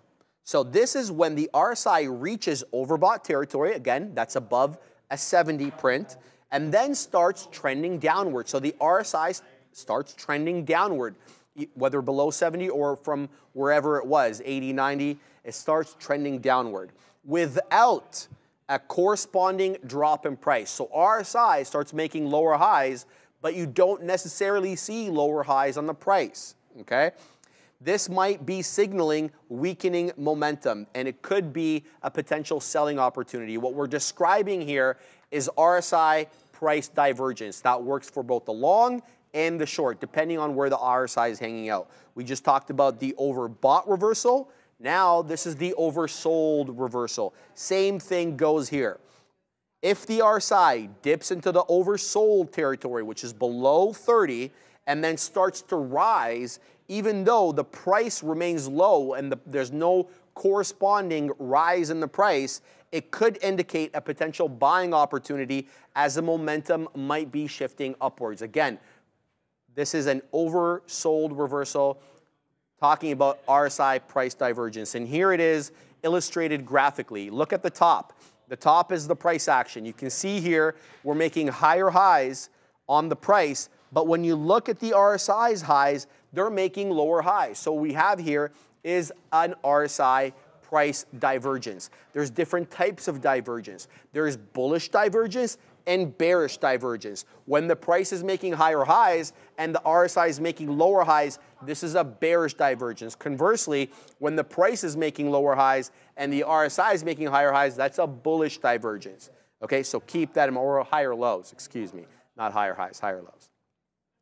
So that is what we're talking about when we're talking about the RSI reversal strategy.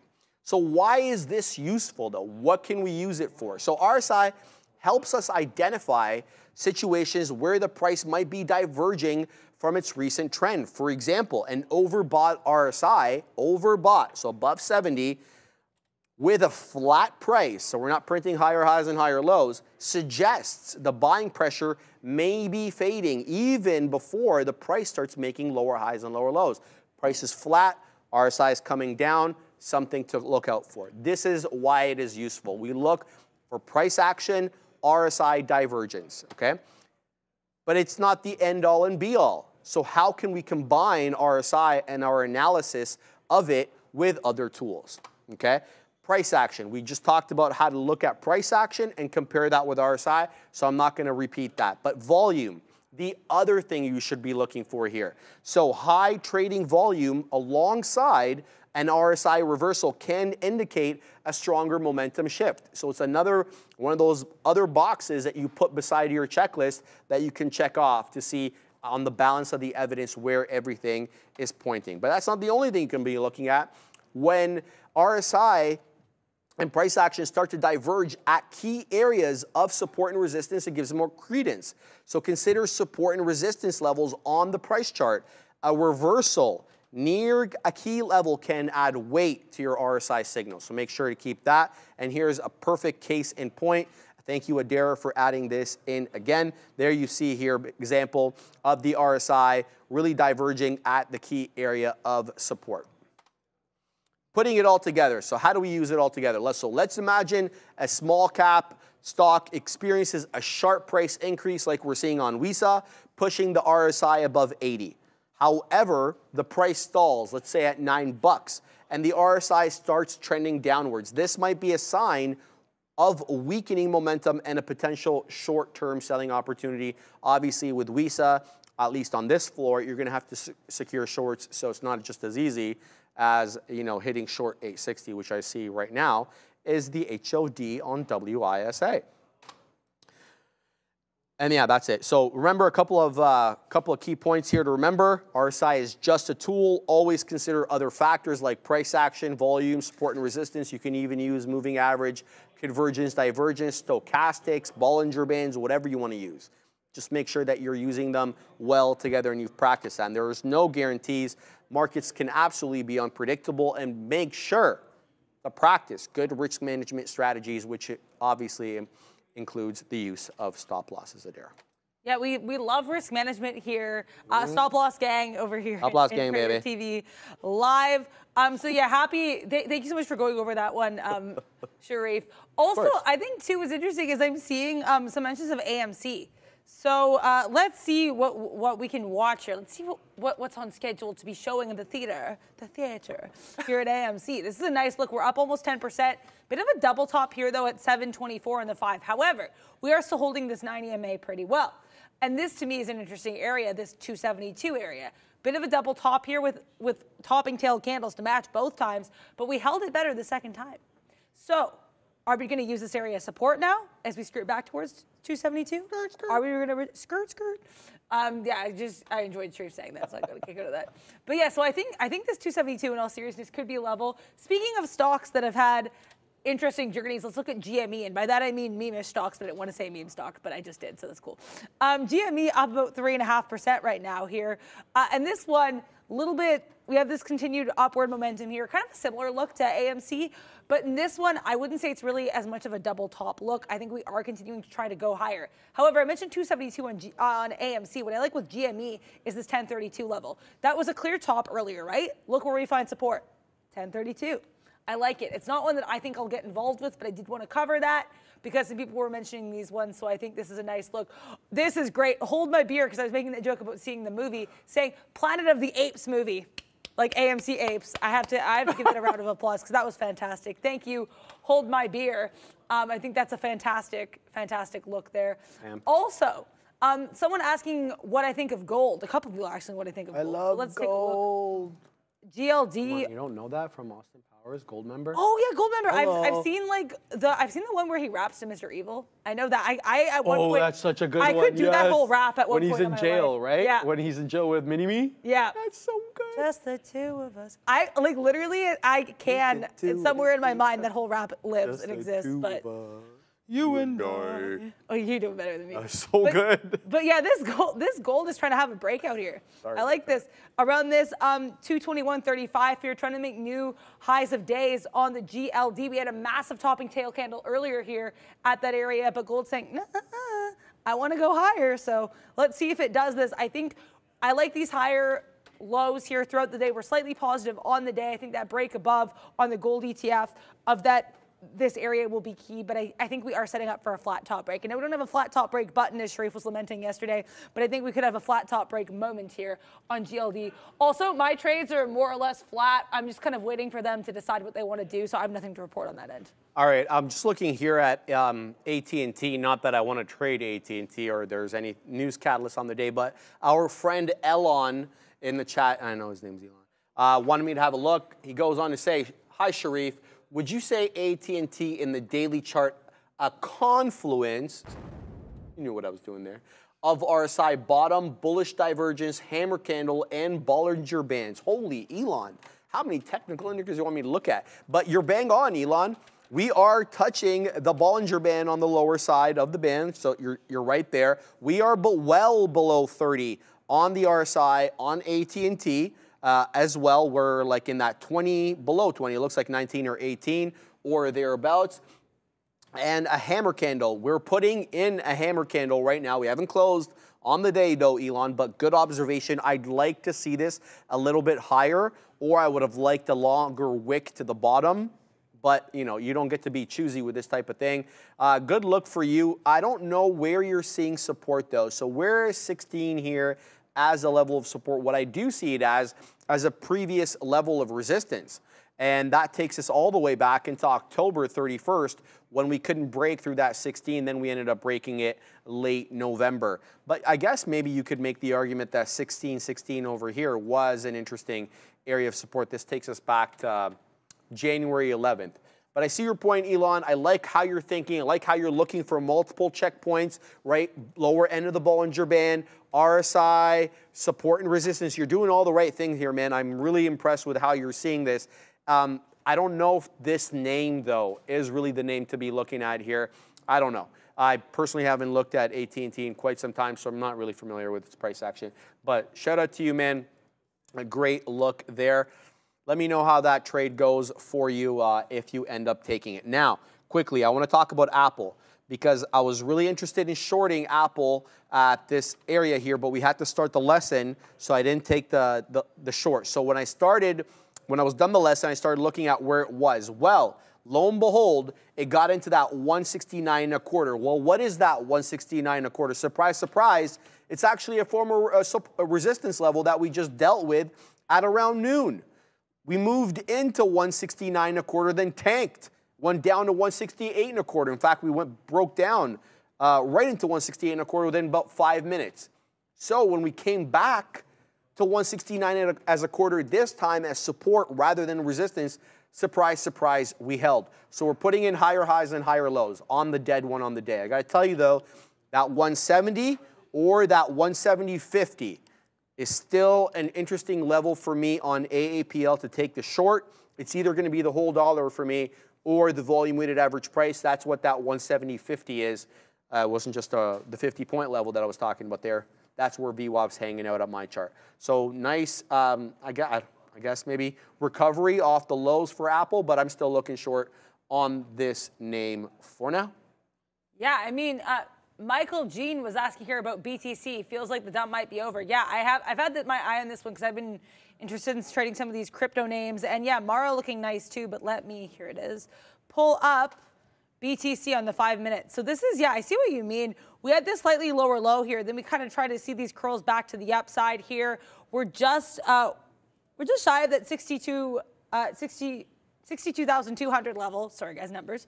So I think this will be nice, but generally, too, it is worth noting we haven't made a new high above these earlier areas, right? So I think breaking above this 62.3 would be nice. What if we do 62.5? I think basically, in order for me, I think to see a really nice continuous move back up on Bitcoin, I kind of am curious to see it reclaim these previous areas it failed, right? Because that's why I liked the short earlier in CLSK, because we had these lower highs. So I think in order to start eclipsing those and going back to the upside, I think that could be a nice look for BTC. And I'll also look at Mara because I think that is, I think, very apt if we're going to talk about a BTC-related name.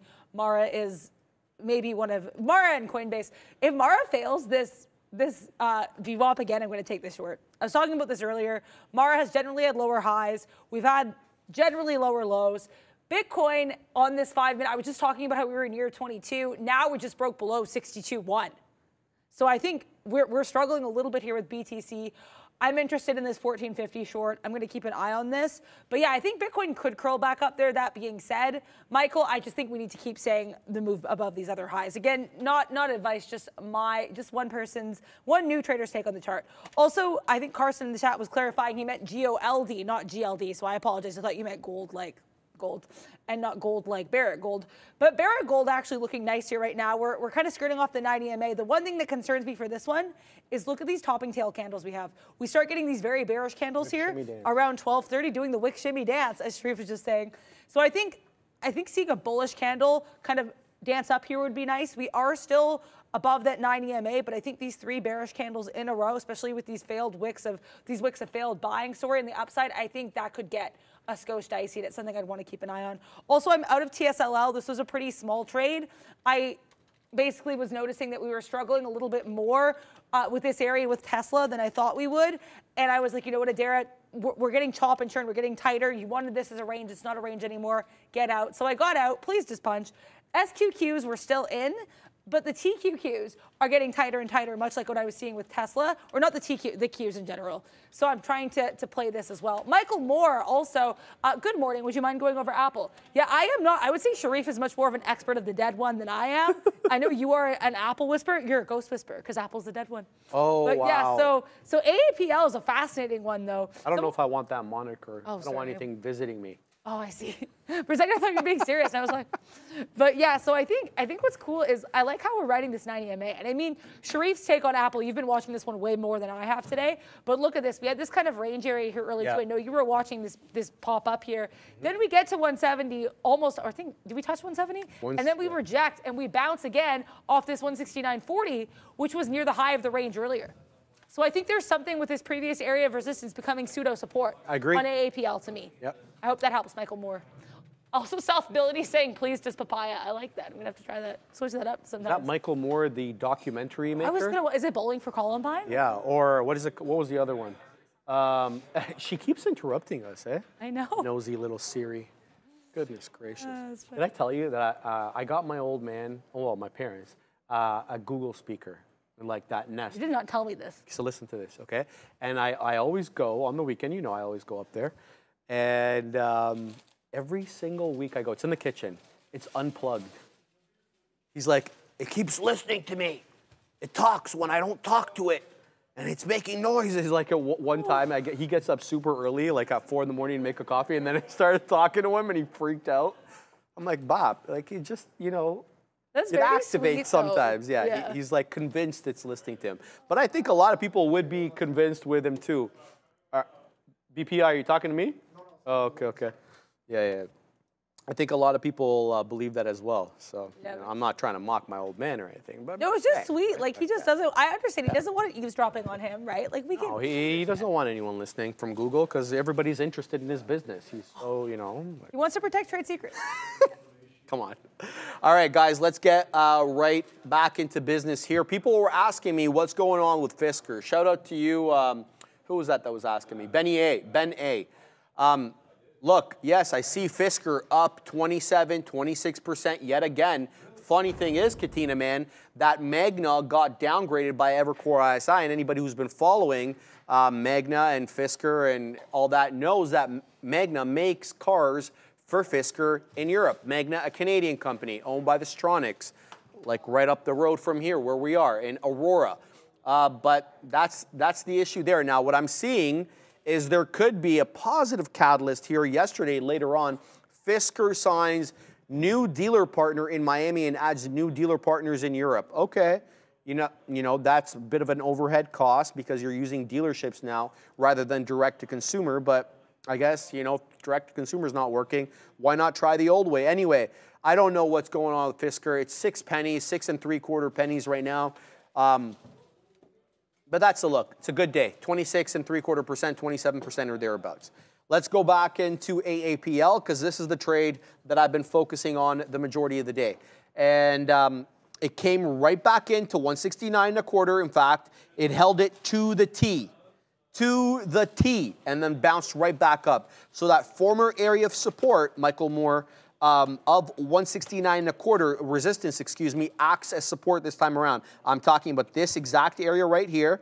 This is what we call a crest, and this is what we call a trough. So the crest peaks at exactly the same area that the trough bottoms. That's an area of previous resistance, now support. Let's see, though, what we do at 170. I've been waiting for that 170 level to come in, either 170 or 170.50 because VWAP is at 170.50, and I'm looking to short AAPL again.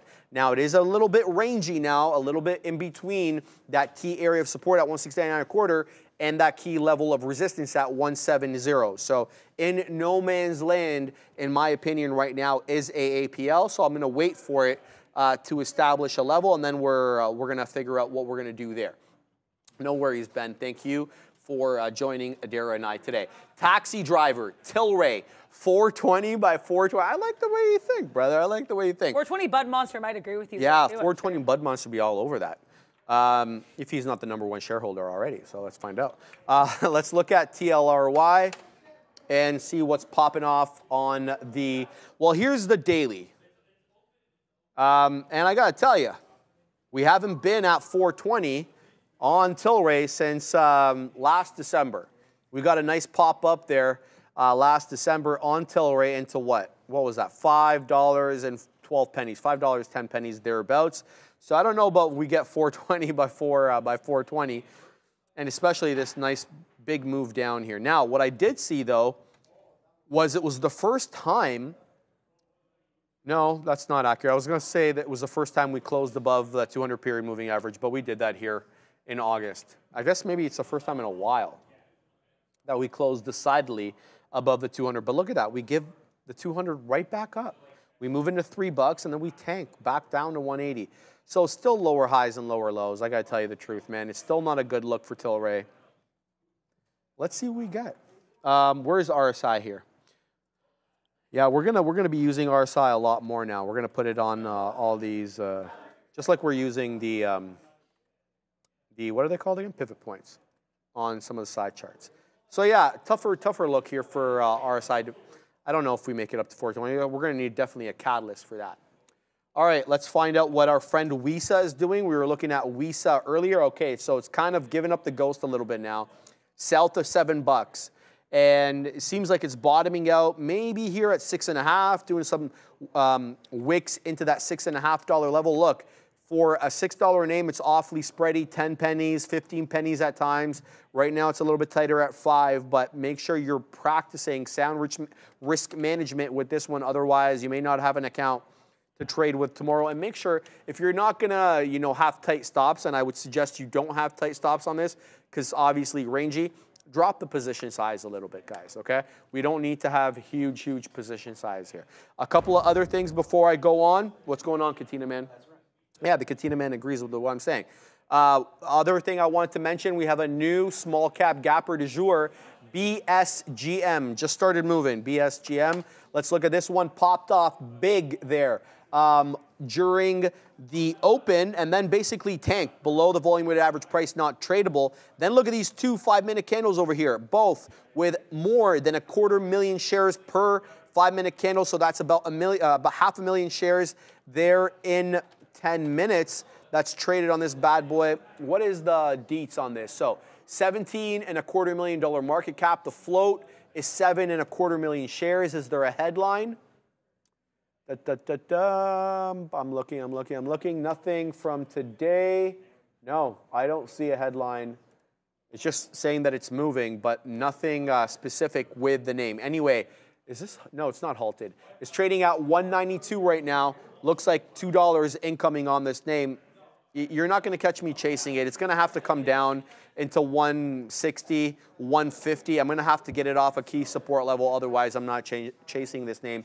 BSGM up 70% now. Good move up there midday. Yeah, I'm just trying to get into this Papa Powell talk at 1:15. So people mentioning in the chat, I think you have to register for this one, which is weird. Because it's like, I was trying to find a way to go, and it's like, oh, register for this Washington Forum virtually. And I was like, I can't just click a link? So, and yeah, this isn't for in-person either. This is for virtually. So, je ne sais pas. I'm going to have to figure out how to get into that because I would definitely be interested in this. Right now, though, I'm interested in the Qs, figuring out what they want to do. I'm getting a little bit nervous here in my SQQQs because the Qs themselves, the older sister of the SQQQs, we move from a range to this kind of chop and churn to the upside. So I definitely do not want to be long in a short inverse ETF, aka I don't want to be short the Qs right now. So that's why I'm trying to get out here around 40s, 41s. I know we can reach that area. Right now, we just want to exit the trade because I am feeling like it's getting a bit dicey here, but I don't have any reason to leave. Like I said, my impetus is this break below 35. So we're going to be washing out here. I think if I'm losing confidence in the trade, I don't want to overstay my welcome. That being said, I'm so happy I got out of Tesla where I did here. I got out because I was noticing we weren't really able to break. I was initially interested in 35s and then a piece for the dream. We ended up getting out at 36s, 636, because I was like, Adara, this range is getting tighter. We could be breaking out. TSLA was kind of breaking out, so I wanted to be cognizant of that. But yeah, some nice look. Congrats to anybody in that Tesla long for that breakout. But now we're getting near that earlier high. This was an area that was high in the pre-market, and we tried to make it again earlier today, that 158 and change. I'm going to be watching my TSLL to see what we do there, because we might have to take this short once again. Tesla, I think, really beholden to certain key levels today for whatever reason. I don't need to know why Tesla's doing these levels, but I will watch and see that it's doing it, and I might want to get involved. So there we go, TSLL. Tammy in the chat was mentioning Mara short. And yeah, Mara right now, I said I was watching it at VWAP. We broke above VWAP, so nice look there. But now we're kind of seeing this chop and churn around this earlier area. This is actually the pre-market low thereabouts, that 1465. So I want to watch this. Bitcoin also getting a bit of a bearish candle here on the 5 as well. Oh, I just closed my Bitcoin chart. What happened to Mother Bitcoin? So that's okay. We can reopen that. That's all good. That's what the computers are for. But yeah, very weird. You have to like log in to watch this event today, apparently, with those governors. So I'm going to have to find a way. I'm going to have to bamboozle, instead of bamboozling my way into a trade, bamboozling my way into the Fed Powell speech, because it doesn't have just the normal online link on YouTube. But yeah, so BTC, I'm going to pull that up again. Sorry, guys, I accidentally closed it. I had a fat finger moment there, if you will. But yeah, look, we have this green candle, and then this candle opens in the midst of the candle. So a bit of a gap down here on this 5-minute down. And I also said I wanted to see us make higher highs here. So we made that first higher high above that 62.3, but look, 62.5, flat top. I'm not going to assume anything right now, but I like this move to the downside. I might take a skosh of a short position here on one of my crypto names. That being said, if I'm going to choose between Mara and CleanSpark, it's going to be CleanSpark because this was resistance earlier. Enough yapping, more punching in. So there we go. We're going to get involved in a smallish short position there. Yeah. How are you doing? I'm good. I'm good. I'm watching AMD because it's basically accumulating for whatever reason at 163.75, and it just rejected that level. Here we go on AMD. It's a good day for AMD, 2% to the good. Who could disrespect that? But the truth of the matter is we kept accumulating. We kept wicking into 163.75, and then down we go again. But we're not really rejecting it with any vigor here. So I'm trying to figure out this trade. I seldom trade AMD. You see the big kahunas trading AMD a lot. I don't feel like I have a good beat on this name, but what I see on the chart here is definite resistance at the $0.75 level. Let's see what it does at 50. 50 doesn't stand in its way. Here comes 48. Where's VWAP on AMD? Let's find out exactly where it is. It's at 163.25. Okay, so the volume weighted average price 163.25. We'll keep eyes on that. Oh my God, people in the chat. I'm not even gonna bring that. Anyway, 163.25, we just dipped down into 163.40. Now down below 2% now is AMD. The other trade that is going on at the moment is this AAPL 169 again here on Apple. As it rejects, it doesn't quite make it up into 170 this time around. The best it could do was at 169.80, and then down we go again. Initially, we did have some support at that $0.25 level. I'm talking about 169.25, but right down we go into 169 yet again. Last time around, I don't feel the whole dollar really was a respected level. I don't know. Maybe I am wrong about that. I think I am wrong about that. It broke down initially. Yeah, this is an interesting area here on Apple. If I get long here, I can just defend it through the break of the whole dollar level. I'm long Apple here. I'm going to defend this down into the break of 169. Let's see what we get. Yeah, I was just responding. Right while I'm talking. Pardon? Nothing. Oh, okay, sorry. I didn't know if you were still. Okay, I wasn't trying to cut you off there. Greg R saying, how much is Adara made today trading? I'm flat right now, basically, but I'm okay with that. It was flat pretty much yesterday. It was down like less than a cup of McDonald's coffee, so I was pleased as punch about that. Right now, though, happy I punched into that CLSK long. I like this double top area. I also like that we were seeing something similar in Bitcoin, and to me, between Mara and CleanSpark, if I'm seeing the same thing in both, I'm going to have to go with CleanSpark because CleanSpark, that's a level I've been playing all day. I'm going to give this to about 50s because 50s to me, because we're giving this about 20 pennies. We're going to see what happens here. Also, this SQQQs, it's getting dicey at this point. It's kind of being the dead one for me. I'm noticing that chop and turn in the Qs, and it's reflecting in the SQQQs. At this point, I'm okay taking a couple pennies. I just think I need to extricate myself from this trade because I'm not you know, as committed to it as much anymore. Like, you know what I mean? I guess with it not doing a lot, I just kind of like, we got to let her do her thing, 21. Bitcoin getting this little candle to the upside here, so don't love being in a crypto short right now. That being said, I'm going to stay until I have a reason to leave. Right now, I don't have a reason to leave. We're going to breathe, stay chill, and see what happens here. Pop it for Powell says, great Salamayan, I guess like Papa Powell there. Yeah, the market, a little bit of that. Okay. Papa Powell is speaking at 1:15. So, and I'm going to have to see if I can get my RVSP into this because you have to sign up for some reason. So good times. CLSK, we're probably going to have to leave soon. Qs, figure out what you want to do here. That would be really fun. FOMO knocking on AMC door with a little door emoji, says Tobias Hernandez. Based on what I saw of that chart earlier, I don't disagree. This was a massive move up. Let's see how much further it moved. Yeah, so we're now up 11%. Last time I looked, we were just shy of 10%. This is a nice little trek to the upside. And I think, too, you know, you're just kind of buying the dips. It has a really nice look. The one dip that was a little bit potentially more sus or sketchier looking was going to be this one that we had at 12 o'clock, even because look at that big candle to the downside. However, look where we closed, or that wick to the downside, sorry. But we closed around that 266, which was that previous area of support.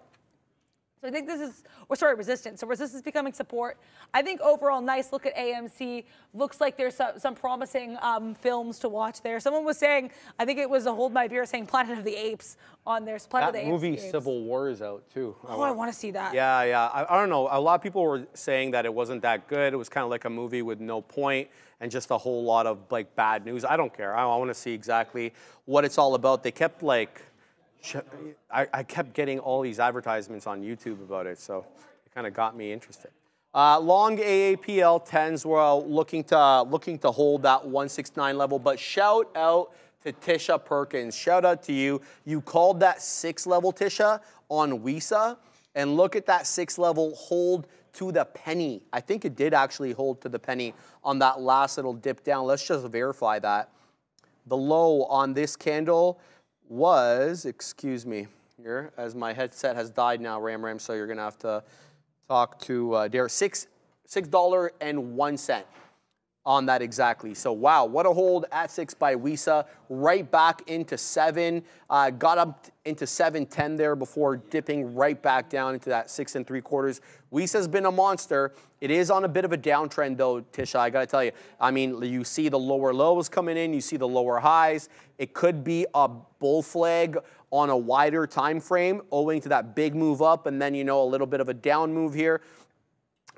We'll have to wait and see exactly what we get here on WISA, but great move up there for whoever took that at the lows. Let's see what else we got.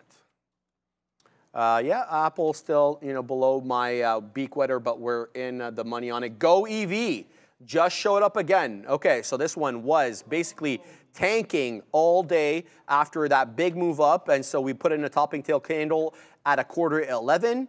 And we hadn't been above the volume-weighted average price ever since, say, 11 o'clock on a closing basis. Now, the volume's starting to increase again. Look at the volume bars and compare it to what we did, say, the entire hour of noon between 12 and 1. Volume's starting to come in. We're above the volume-weighted average price. We just took the whole dollar level, but true to form, we find resistance at the $3 level. So we're coming right back down now. Let's see if we can get a close, a break and hold above, number 1, VWAP. Number 2, the whole dollar level. Let's see if Go EV will present us with more trading opportunities. I gotta tell you, in terms of small caps, I'd rather trade Go EV than WISA. Maybe I'll regret saying that, but I gotta tell you, WISA scares the you-know-what out of me, whereas Go EV, I feel like is a little bit more predictable.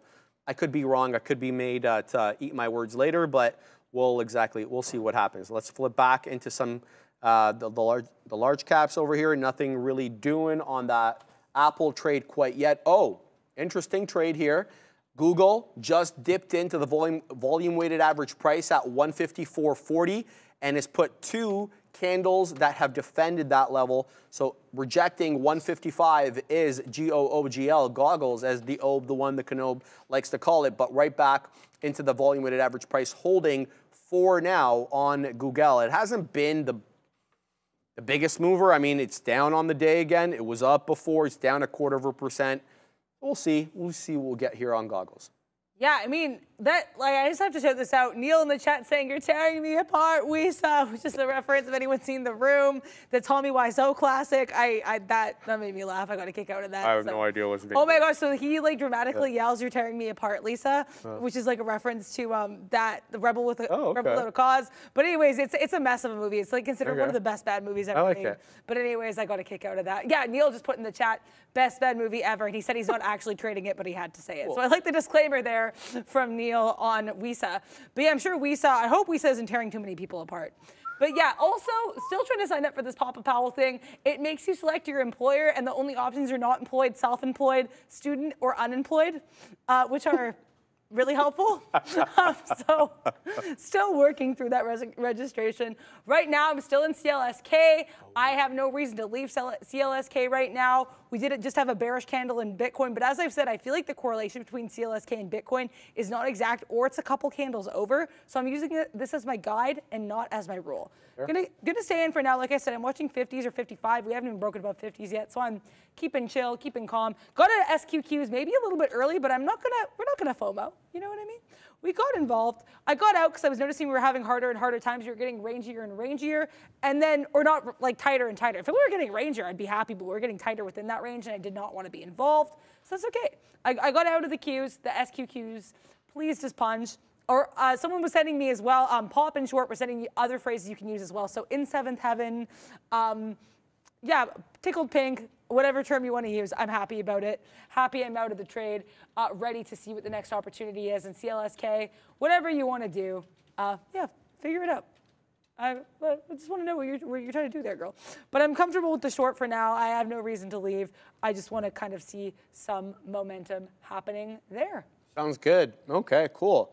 What else we got moving along here? Let's go and have a look at, okay, we were looking at AMD earlier for that break. So it did, but it was bamboozling. We were talking about that 163, 75-ish, 70-ish being a bit of a topping level over here. You get movement into 90 and then dips right back into 50. So that isn't predictable for me. What I do see, though, is for whatever reason, this $0.50 is being defended. And I guess there's a reason for that in the sense that we put in a bit of a top there earlier on. That takes us about to 12.30 when we got into that 163.50, rejected, then ended up taking it about a quarter to one. So the $0.50 at 163 holding up for, again, whatever reason here on AMD.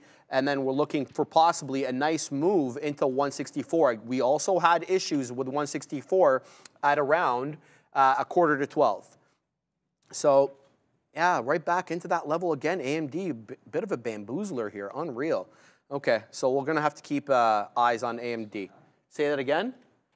Yeah, I think the market just pumped up here because we're nicely in the money now on AAPL as it bumped up into that 169 1/3. We're long 10s. The Piper was asking me, why are you long Apple, bro? I told him I'm looking for a 169 defend, my man, and that was really it. Now we're about 40 pennies in the money. AAPL on the way to the $0.50. But I'm really looking for a real level to come in, guys. We need a 170 level, a VWAP touch, something. We've been in no man's land for Apple far too long here in the morning. At this 169, 168, these levels mean nothing to me. Let's see if we can continue to pump up here, now down 1.9% on AAPL. The auction, Katina, man, that could be. Let's have a look. I didn't see one at 1. Yeah, shout out to Adara, always doing the housekeeping around here. To be honest with you, I completely forgot to look for any auctions. Allow me a second to make sure that the economic calendar is clear. Barkin's barking? Apparently, it says, oh yeah. How else is new? Yes, Barkin is barking at 1 o'clock. And then Powell, as Adair talked about, will be talking at 1:15. So will Bank of Canada Governor Tiff Macklem for all my Canadians out there. And so will ECB President Christine Lagarde. She'll be dropping hotlines as well. It is a bit of a meeting there between central bank governors. I don't know what they're going to talk about. Anyway, 52-week auction was the only auction we had today. That was at 11:30. Came in higher than the previous print. Apple at $0.50 I'm covering there. Please just punch with that trade. Nice move off that 169 on AAPL. Yeah, so here's the thing, is I try to sign up for this event. I sign up, then I click the link, and it takes me to the same page. So have I signed up? This is the most bamboozling experience. I would like to tell the Washington Forum, this website, the Wilson Center, whatever site is running this, I don't like them. This has been a really frustrating experience. You sign up, they didn't even have an option for employed. You were either unemployed, self-employed, not employed, or a student. What the hell? Those were your only options. And then you also, all the job options were very limiting as well. So I guess I don't know who does these Wilson Center forms, but they might be getting a letter to the editor because I am a skosh confused. And also I click the link they send me and it sends me to the same website. So I want to listen to Fed Powell, but we're going to wait and see here. I am continuing to make, oh, here we go. Oh, so it looks like you didn't even need to register for this. That's a little upsetting. But there we go. The program will happen soon, and we're going to wait for it. Also, I did get out of CLSK because CLSK broke above the 50s. Again, this is not a trade I'm going to complain about. We made this higher high, and I got out. Now it looks like we're breaking lower again, but I had to adhere to my principles and my rules for the trade, so I'm okay with that. Yeah, I can't believe we're starting Fed Speak in 5 minutes. Yeah, that is super interesting there, Dara. Anyway, done this Apple trade. I'm keeping an eye to see if we get anything from Barkin or if we get anything, obviously still hasn't started yet, from Fed Powell. I know Adara will be watching that. Is there a closed caption option on that thing? Can you just hover? Oh, okay. They haven't shown I thought me the thing was, I thought that was a window. I wish. All right, yeah, we'll keep an eye on that because we want to know what they're going to be saying. I have a news blotter here that will summarize some of the statements there for us when they do start speaking. Guys, we are stuck in a range today on the futures, no doubt about that. We took this TQQQ's short earlier on that move into 17,936. That's the high of the day. We have been putting in, if I can say so, here's some higher lows on the future, okay? So initially I want to call this the IB low. Shout out to Dan the Man Emmons. We got into 17,820, and every subsequent trough has been higher than its last. That can't be said for the top that's being put in. We're still at the top. So a possible ascending wedge here on the future where the higher lows are kind of indicative of where we could be, possibly above the 17,936.5, which is technically the high end of the day on the NQ at the moment. We're positive at the moment, only up 0.14, though the ES is down on the day. Wow, very, very sideways on a lot of these names. Okay, let's go back into AMD because AMD didn't seem sideways to me. Wow, okay. And they started talking. Bro, they're talking? Yeah, well, Xavier Delgado started talking. Is he Canadian? He has a Canadian flag behind his back there. Oh, yeah, he's from a Canada Institute. Yeah. Okay, cool. So the event started, and I guess we'll give you, there's no closed captions on that? No, unfortunately. No, eh? Okay. That sucks. I was just talking about AMD. Pardon me?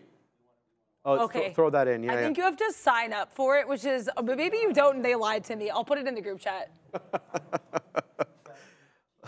Deal. Okay, Ram, if I want to show this this 164 here on AMD, so we got into that whole dollar level and we rejected. But there's one thing that I can take from this whole debacle with AMD right now is that there is definitely a bottom here at 163.40. Once, twice, OB thrice, and then even again over here holding at 163.40. The tops are not in. They're actually higher highs. So a bit of trend in that section, but the lows are equally low on every little dip. So if you want to take maybe something 163.45, play the range here on AMD, that could be another possible trade. I am seeing, though, from the corner of my eye that the dead one, aka AAPL, popping into that 169.70-ish area, so got above the $0.50. So a little disappointed I covered there, but I'm going to be looking to short Apple, man. Either 170 or 170.50 at the volume-weighted average price. Apple, the dead one on the day. It is past 115, though, Adara. Oh, also, yeah, apparently this is actually on YouTube. Thank you, BCF Gaming, for pointing this out. So I had a whole experience with the Wilson Center website for nothing. So yeah, that's cool. Oh, the one on YouTube's a little bit slower, though, so I'm going to stay with the stream I'm on. But that's okay, yeah, so I'm going to stay with that. Right now, though, it is time for the lesson, and if I will interrupt myself if I hear anyone say anything. There we go. Here's the lesson. Also, that dude was actually American. That Xavier Delgado guy, he was actually American. You got bamboozled? Yeah, we did get bamboozled. No good. But yeah, so we're going to talk about RSI, right? So what is the RSI? The RSI is a technical indicator measuring the momentum of a stock price by analyzing recent price changes, and it ranges from 0 to 100. Generally, zero is going to be oversold territory, which could potentially indicate a buying opportunity. And 7 to 100 is going to be, 0 to 30 is oversold. 70 to 100 is generally going to be overbought territory, suggesting a potential sell-off. And anything between that is kind of in between. You're really going to be looking for the areas between 0 and 30 and 70 to 100. And here's one example here. So this just kind of shows you when you've broken to overbought. Shout out to Investopedia. That's going to be over the 70 area. And then under 30% is going to be when you're oversold. And this actually reflects in the chart. But what happens when you have an RSI reversal? We're going to get into that today. Bang. The key to using RSI for momentum trading is going to be identifying those reversals. So you're going to want to look for an overbought reversal, the RSI reaching overbought territory, so above 70, and then starting to trend to the downside without a corresponding drop in price. This could signal a weakening momentum, which could be a potential sell opportunity. But then what about an oversold reversal? If you have the RSI dropping or dipping into oversold territory below 30 and then starting to rise even though the price remains low, that could indicate a potential buying opportunity as momentum might be shifting to the upside. And so here's what, I love this example because you've got both here. And as Sharif was saying, it's funny because eBay apparently was at one point at 40. You have these higher highs on the chart, but then lower highs on the RSI. So this is bearish divergence. And look what we see after that, a bearish move in the price. Then we see lower lows here in the price, but higher highs on the RSI, sorry. That means we have bullish divergence. I love this example because it does show both. So I think that's pretty cool. But why is this useful? Well, it can help you identify situations where the price might be diverging from its recent trend. So if you have an overbought RSI with a flat price action, for example, that might suggest that the buying pressure is fading even before you actually see the price drop. So as you can see here, to go back to this example, we had this move down here in the RSI just slightly before or as the price was accumulating to the upside. So that could give you a sign, hey, we're getting a little bit weak here on that RSI. Maybe we should get ready for a move to the downside, and then you can kind of take advantage of that, right? So I think that's pretty key. But also, what if you want to combine your RSI with other tools? RSI alone is not a foolproof signal, so you want to heighten your analysis through things like price action. Do you have a price movement supporting the RSI signal? Or do you have some confirmation from the price chart? Also, do you have higher volume alongside the RSI reversal? Because that can indicate a stronger momentum shift. If you have a lot of volume behind that move, the move might have a little bit more oomph than if you just have a little, and then that, not a lot of volume there, right? Support and resistance also really key. Confluence with RSI, is it coming in? Then you might want to be interested because you want to consider support and resistance levels on the price chart because a reversal in your key area can add weight to the RSI signal, as you can see here in the GBP USD. You have support as we get the RSI winding its way back up. Then as we get to resistance, look where we see some resistance of the RSI. I think it's pretty interesting. So it shows that there can be confluence in these areas, and it's worth noting. But how do you put it all together? Well, let's imagine you have a small cap stock experiencing a sharp price increase, which pushes the RSI above 80. But then the price stalls, and the RSI starts trending to the downside. This could be a sign of weakening momentum and a potential short sell opportunity. Remember as well, though, the RSI is just a tool, and you always want to consider other factors like price action and volume, sometimes in confluence with the RSI. Also, though, there are no guarantees. The markets can be unpredictable, and as always, you want to practice good risk management. Also, we still have someone talking who is not Fed Chair Powell. So just an update on that. All right. Yeah, the lesson's done, though. Okay, so yeah, quick. There we go. Sorry to kind of speak, I guess spoke a little quickly there. But yeah, I still don't have my eye on anything. CP in the chat was asking if I'm not getting involved in anything because I'm worried the market's going to be range bound. If I thought the market was going to be range bound, I think I would have gotten involved. I have to say I'm a little bit more of a range trader there, CP. So I wish that market was range bound. Right now, I'm just having a hard time reading things right now. I find there's a lot of chop and churn in a way that I find a little bit difficult to get involved with. I'm still looking at that SQQ though. And CLSK was the other one I've kind of been looking at all day, so we'll have to see what we do. I don't have any trades right now, though. I'm long AMD, trying to play this range. It keeps dipping into that 163.40-ish, 50-ish area, and then bouncing right back up. I'm trying to get the bottom end of this range and try to weasel, you know, a few pennies here, a few pennies there. Let's see if we can wet our beak here. At the profits, nice, right up we go. I got bottom wick on that one. Let's see if we can get continuation though. I really doubt we get continuation right when I get in, but I'm happy that I was able to play the range there because I feel it is very much a range day today, whether on the future or on some of these small, or not the small cap gappers, sorry, the Mag 7 names. And so we'll see if we can move up here on AMD. I'll look for something maybe in the 80s or 70s, that is, if we were able to make it up there. It's a positive day today for AMD after a big negative day yesterday. In case you're just joining us, what we got, was it yesterday that we got the telecom news?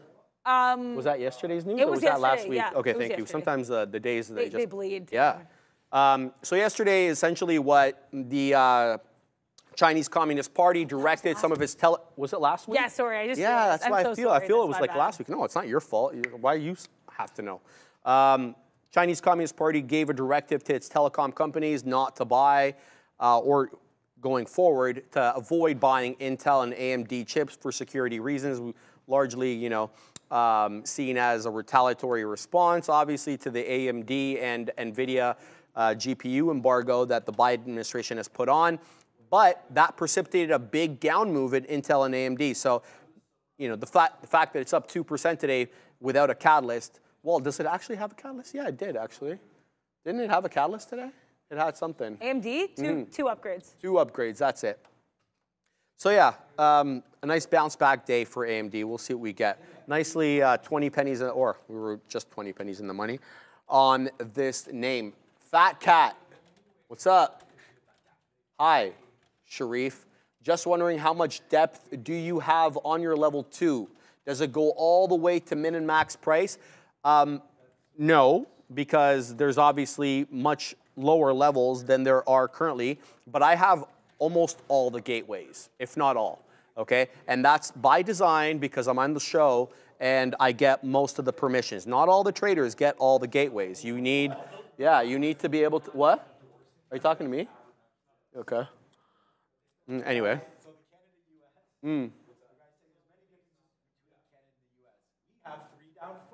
Yeah, he's being He's like, dude. the dude's like many, is that Tiff Macklem who said that? It is. It's Tiff Macklem, the Canadian Bank of Canada governor. He's like, we have 3 downs in our football. One of the differences between Canada and the USA. Yeah, that's the one you should point out, bro. Right. He also not the brought lack out a of productivity $10 or anything. bill, But right? yeah. He brought a $10 bill and like waved it around to show the Palmer Did he bills really? as well. He still you can still see it on the screen actually Get him, if I show Tiff. you. Look at that. Look at his $10 bill. What? Tiffy's a unique individual. Yeah, Do you remember when this guy? Tiff, guys. Yeah. Sorry, what were you saying? Well, this guy told everybody to lever up and then that we wouldn't increase rates, and then he increased rates by 5%. So a lot of people on this side of the border still a little disgruntled about that. They're in a tiff with Tiff. Oh, there you go, there you go, there you go. In any event, what was I talking about before? Sorry, I have no idea what I was talking about. I forgot. Anyway, we're long AMD. Let's see how this does. Yeah, sorry, I was just trying to make, with this guy. I'm sorry about that. I did not mean Not your fault. to lose your train of thought there. But right now, Tiff Macklem talking. They started with Tiff, and then we're going to get to Jerome, Papa Powell. Okay. So, yeah, we're starting it off with Canada, which is fun, and not always what happens, so that's cool. Let's see if we pamp it there for Canada. Also, I like this Tesla. I'm really bamboozled by. We have these higher lows, but we have lower highs, so I don't know if I want to get involved right now. I'm really looking for an opportunity here. I'm holding out for a hero. As per that song from the 80s. I am trying to make sure that I have something I'm comfortable trading. I'm not seeing much of that right now. Rivian, I like that we're holding this 9 EMA. I want to see if we still hold the 9 EMA. Affirm, though, I just remembered I was looking at earlier. Yeah, so Affirm, there's nothing for me here in Affirm either. We're below, you know what? We're below the 9 EMA. We made a pseudo double top if you want to use the pre-market high. This is going on my side chart. This is what Sharif and I always use, is like the be-all, end-all. If like a stock's behaving well, it goes on the side chart. So right now, Affirm goes on the side chart. Oracle high of day says Frank Jones, the one and only, you can't close. Shout out to Mike Jones. But yeah, so ORCL says Frank Jones high of day. Yeah, this is a It's a nice look here in ORCL. Or, you know, we can't see the future, and Oracle can't see its new high a day because it's currently at it. So Oracle, all upside here. Blue sky setup, at least on this intraday chart.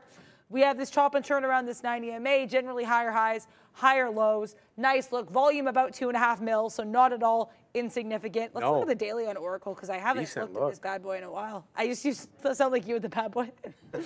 Ooh. Oh, Oracle's below its 90 MA. This is not a great look here on the daily. But one thing I think Oracle should be looking for is look at this double top here on the daily chart at 118. I think if we fall to 118, that could hold as decent support. Right now we're at 121. So I will say, not like I want Oracle to keep falling, but I think if it does, I would like to see if that 118 holds as a trampoline. How is AMD? Oh, I just took it out. Yeah, playing the range here, Dara. I want to digress a second from trading. Okay, so my third favorite sport is boxing. Soccer, football, obviously the first two. My original loves. As I got older, I did adopt boxing as a sport. And there is a nice fight this weekend. I want to know if you guys are going to be watching it. Ryan Garcia versus Devin Haney. That should be interesting. Anybody who's following Ryan Garcia on Instagram, what are your thoughts about his actions lately? Because I think he's obviously doing this to promote the fight and to obviously get attention social media-wise. I just don't like how he's doing it, especially he kept that squeaky clean image and then he wants to go to that bad boy image. It's not a good look for him. I personally haven't liked it. Are you guys going to be watching that fight? If you are, who do you have for that fight? Are you about Ryan and his speed, or are you about Devin and his power?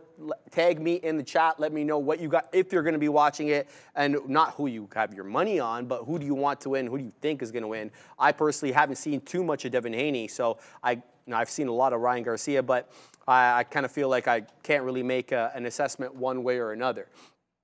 Yeah, okay. He's like okay, all right. Interesting. Odyssey Fights, I train with Garcia, my pick. Shout out to you. Okay. Love it. Give me some more deets. I'd love to know what he is, what he's like in the ring. I hope Garcia gets knocked out again, says Roberto. We know that Tank obviously had that great body shot on Ryan last time around. He couldn't recover from that. Go Ryan, says Raul. Ryan is, okay, Brian Fu doesn't like Ryan. Okay, I respect that. I see you, Odyssey. I see you. Oscar plays. Coin and BTC look strong now. Okay, let's see what BTC is doing right now because it was not in a good position. Okay, bouncing a little bit now off that 61.875 into 62, almost in a third there is BTC. It's about to go flat on the day. So I know everybody's open and closing price are a little bit different on Bitcoin, but mine is around 63,300. So it's about to go green if it bounces up a few more dollars here on BTC. What other one you were saying? Coin, let me have a look at Coin. Coin is taking it on the chin. Maybe like one of these fighters are going to take it on the weekend, but to be honest with you, yeah, Coin, bit of a tougher look here for Coin on the day. It is starting to recover a little bit though off that 205 and 2/3. Wow, okay, into almost 214, on its way to 215 here is Coinbase, but to go green, we got to get all the way up into 233.50, and the HOD right now on Coin is only 233. So we got a ways to go, but that doesn't mean we can't profit along the way. And keeping your eye here on that yellow line on the bottom now, this new yellow line here is the RSI. You're going to be seeing a lot more of this. We're going to have it, we're going to try to have this on as many charts as we can so we can look for price RSI divergence. Keeping an eye on that. But good luck for Coinbase. Reclaiming the volume weighted average price. Local highs there, the highest it's been since around 10:30 this morning. The real local high, though, I would say is at 217.50. Look at that topping tail candle into that level, and then a big boy Huadunk all the way back down into 205. So Coinbase trying to recover. So is BTC. Let's keep eyes on that. AMD is on the way up right back into 163 mid-80s here. So we cover in the mid-60s. It pops up another 20 pennies. The range, though, is still intact in the sense that we still have that 163.40 as a base and essentially 164 as a top. We haven't broken through that since around, what time was that? 11:50 or so. So keeping an eyes on that. Let's see what everybody else there said in the chat because I was asking about the fight. Haney, too much power, says why not? Okay. Chef Joe says who? He doesn't know any of these fighters. Eddie R. I believe that Adair will win one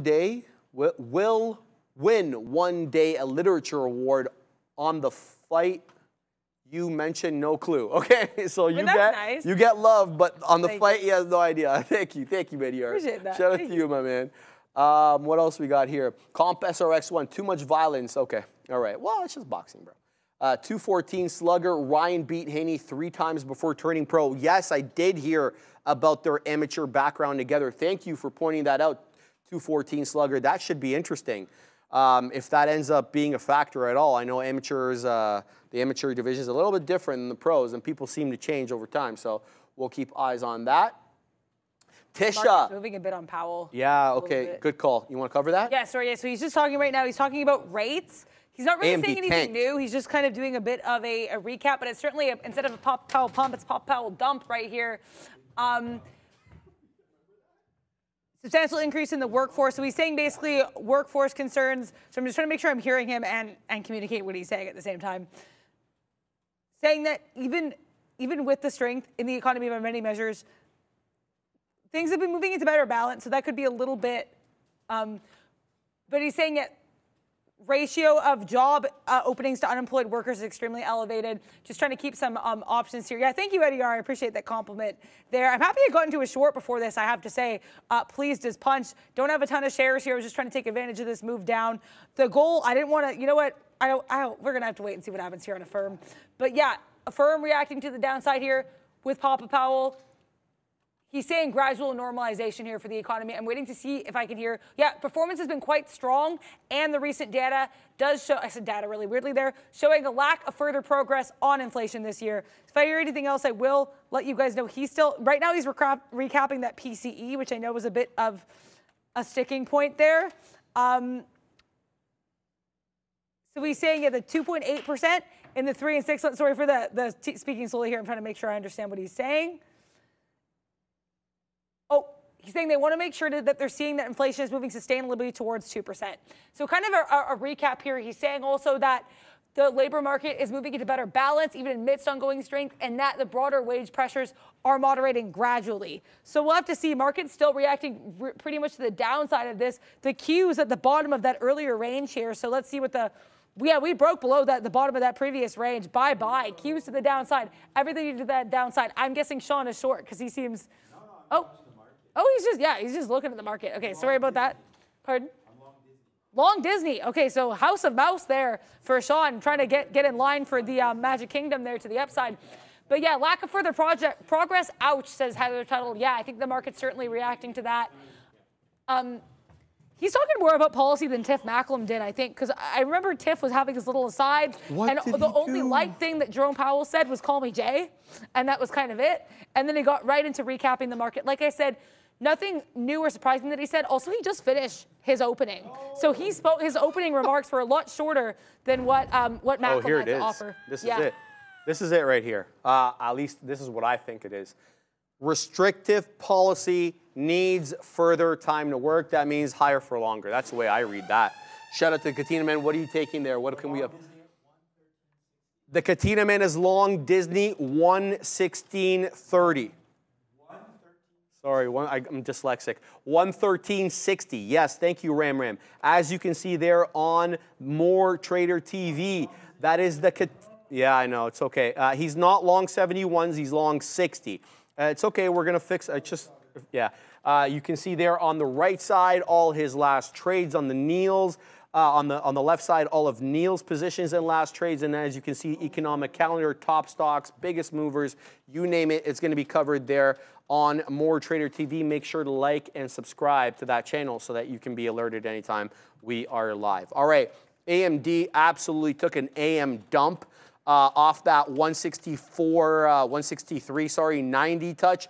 That was the result, likely, of Jerome Powell dropping hot lines, and the entire market tanked on that news. AMD was not spared as well. All the Mag 7 names pointing down to the right. But what I do see, if this is any consolation to the bulls or the longs, are bottoming tail candles, meaning the dips are being bought up right now. At least it seems that way.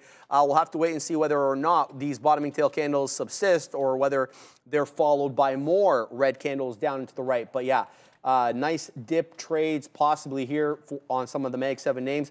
Apple came right back into that low of day on that last little wick down, 168.22. It dipped into 168.40. So about 18 pennies off low day there for AAPL.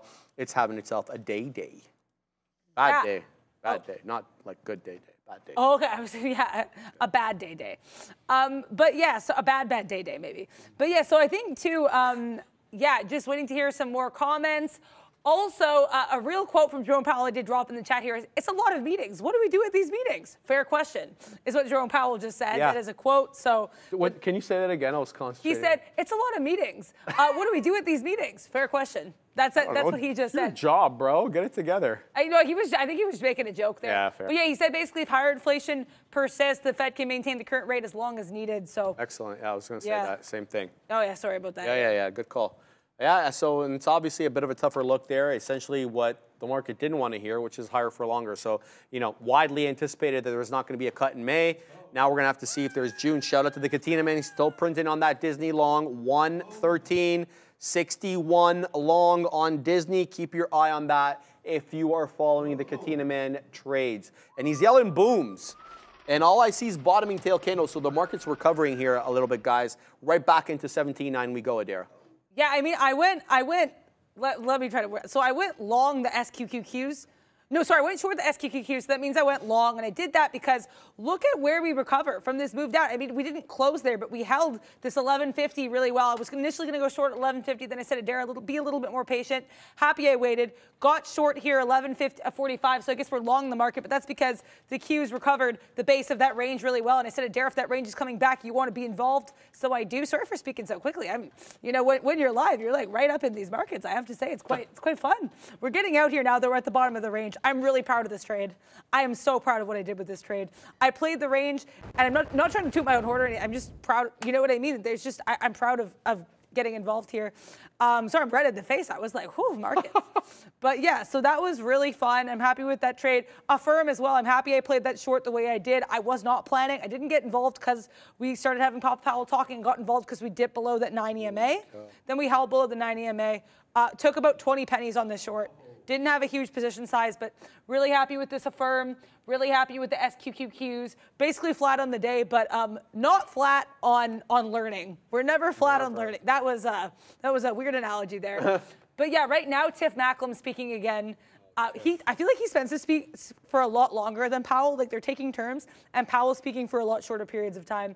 But I will wait and see what happens. And again, if I hear anything, you guys will find out. Sounds good. Okay, let's have a look at WISA because it was doing things. We all know what the market's doing right now. It's recovering off that dip. Okay, so WISA is, this is not, requiring us to cover it at the moment. But I do want to point out that there does seem to be some sort of base forming here on this, if you want to call it a flag pattern, because we have a big move up, then sideways consolidation. There does seem to be some local support here at $6.40. And, that could present you a range trade because there seems to be an equally important or valid top. In the same way that we have support at 640, looks like we have resistance at 7. We're right back at 7 now, so we'll see whether or not the shorts are going to institute anything around this $7 area. I'm willing to bet this is a pay for shorts type thing. Let's find out. Put short at $8. Yeah, and then it rejects the order, so obviously that means I need to acquire shorts for it. But the 640, 645 dip trade here on the range could be interesting with 7 as a profit target. We were covering WISA all day, and well, it's up just a little over 290% at the moment. Let's flip back to some of these small cap gappers here and see what's afoot. So interesting take here with Google and Softy in the sense that they both dipped aggressively below the volume weighted average price, but both prints ended up getting bought up quickly enough to close above VWAP. You're seeing that here on Softy with that quick wick down into 414 1/4. Then the buyer stepped in aggressively to close above 415.75, so that closed above VWAP as well. The same thing here happened with Google. So dipped aggressively into that 154 area. In fact, it held 154 even and then popped right back up there to go into that 154 and 2/3. So they both close above the volume weighted average price. So Google has been respecting VWAP since essentially it claimed it at 11 o'clock. You had to defend a VWAP initially here at 11:30, and then a second attempt here at 1, right at 1, and then this obviously wicks right back down. Would have probably stopped you out, but it did close above the volume weighted average price. So Google, softy, respecting VWAP on the day. Can't really say the same thing right now for Amazon or Meta, but a case could be made for the monster, aka NVIDIA. It also did a big dip below the volume weighted average price, but buying was aggressive and pushed it right back up into that 872 level. It's now knocking the door of 875. So good look, good recovery there for NVDA. And then I already talked about that low on Apple, that 168, 30, 40 thereabouts, and then it popped up aggressively. Okay, we're above 17.9 now on the future. Is he saying anything new? Right now, he's saying that, oh, when you go to enough Basel meetings and G20 summits, you end up getting trusting the people from other countries. So he's just talking about how he trusts TIFF, I guess. He's not saying anything that should move the market. I'll put it that way. He's basically just talking like, oh, when you, like, he's just really praising other Fed heads. That's all. It is a festival. That's all that's happening right now. He's saying it's very useful to be able to meet other people. Yeah, there's no real sound bites here coming from Papa Powell at this moment, guys. Oh, but this is really interesting. I feel like this SQ short range is still, short to long is still kind of happening here. I might get back involved in this range. Sean just threw some money there across the screen. So, yeah, nice look. NVIDIA says, who is this? The Light Traveler. Let's take a look. Yeah, NVIDIA actually up about 1. We had a double top in NVIDIA, but it looks like we're trying to take that out because look at this, up 1.71 on the day. Slightly higher low here as well. I think NVIDIA looks like it wants to take out 877. We had this topping tail candle earlier up into almost 880, showing, you know, at that point that we couldn't eclipse it, but I think it looks like it does want a little bit more. This is an interesting look here for me for sure in NVDA, but right now I think I still want to play these SQQQs if they'll still have me. I'd like to continue to trade the SQQQs because that was a trade, and that was certainly a little bit of a stressful moment to be in, but I think we are seeing a little bit of a continued range movement and a sell-off right now with Papa Powell just a skosh, so I want to go long. We're going to go long the SQQs, to be clear. So we're going to get involved in that at 38s if we can. We'll have to see. I think this might be a bit too rangy. We're kind of wicking in and out of things too quickly for me to get involved. But if I can, I would like to be getting involved. Yeah, they are. They're basically taking turns talking. I'm seeing John Sismansky saying it's like who's on first. Yeah, so they're taking turns having Jay Powell and Tiff Macklem talk first. Another comment here coming as well saying, Powell saying that firm inflation last quarter has introduced new uncertainty over when and whether the Fed will be able to lower rates later this year. So it's a lot of repetition of what we've already heard, you know, some nerves with regards to when inflation rates will be lowered. Yeah. Have you seen AMC today? Yeah, I was talking about this. We were up like 12% at one point. Yeah, we're up. Yeah, good call. We're up 15% now, 14.98 to be exact. So interesting look here on AMC. Are we without a catalyst at these levels? Let's find out quickly. No, nothing new on my blotter today from AMC. Was there anything yesterday? Options alert on the 15th. Okay, that's it. Yeah, 13th, 12th. Okay, so the 12th there was a headline, but that was when it was down. So that's not really justifying this move up here on AMC. But yeah, like as Brendo showed at the big desk this morning, there's a lot of overlap between Peloton, AMC, GMC, for the exception GME. For the exception of GME, all these guys are at all-time lows. So it seems as if, you know, we're getting possibly an all-time low bounce here on AMC. $2.47 was the close, $2.85 the high. As I said, 15% to the good today. It was a beautiful dip trade anytime, either off the 10 or the 20 EMA. The deeper retracements were in the 20. The more, you know, superficial retracements were all into the 10. In case you're wondering, the solid green line on my chart, that's the 10. The solid yellow line, that is a 20 exponential moving average. All right, let's have a look here at some other small, large caps. Yeah, we're still below 17.9 on the future, so I don't know how exactly I feel about going long anything here. Jay Lee, Sharif, Adara, let's just reflect. There have been 4 mini fast crashes today where the TQQ sharply dumped. Yet, it's still an overall inside day. Very good point, Jay. And that's the point I wanted to make earlier with that TQQ trade that I had. It looked like a very much range-bound day. And the example that I gave was before I went on my trip, we were kind of stuck in something like this. We were at the 100-point level, and I kept looking for a breakout or breakdown where we would go above, say, 17.9 or below 17.9, and I would look for the wick shimmy dance to, you know, indicate to me whether we're going to go up or down, completely forgetting that there was a third option, which is to range. And that's what I feel like we're doing today at the 17.9 level. I feel like we probably do that until things resolve themselves, at least temporarily, maybe in the Middle East. We're going to have to wait. I haven't got any geopolitical news midday today. I don't know if Adara did, but if we probably got some, we would have heard it from you guys in the chat. So, yeah, keeping an eye on that. I've got no trades on at the moment. Katina Man, what are you doing over there? What are you trading? Just so we can tell the viewers. The Katina Man is still trading Disney 113.60. Neil, any trades?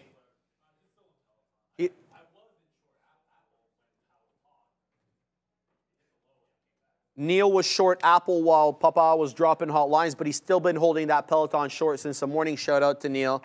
Yeah, just wanted to get their idea for some trades because I'm having some trouble finding some good stuff here. Joe Schmo, why are people talking about JEPI? What is this JEPI? J-A-P-I? I think it's run before. Yeah, okay, because Joe Schmo was talking about JEPI. JP Morgan Equity Premium Income ETF. Oh, okay, yeah. Well, I'm already in the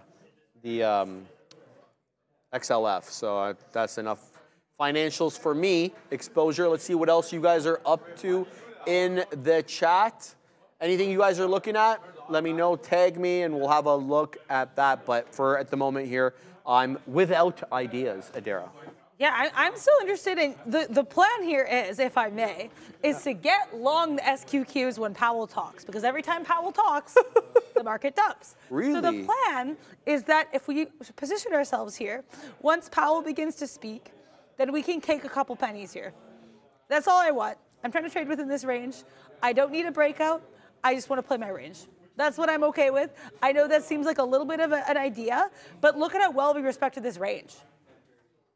I'm okay with it.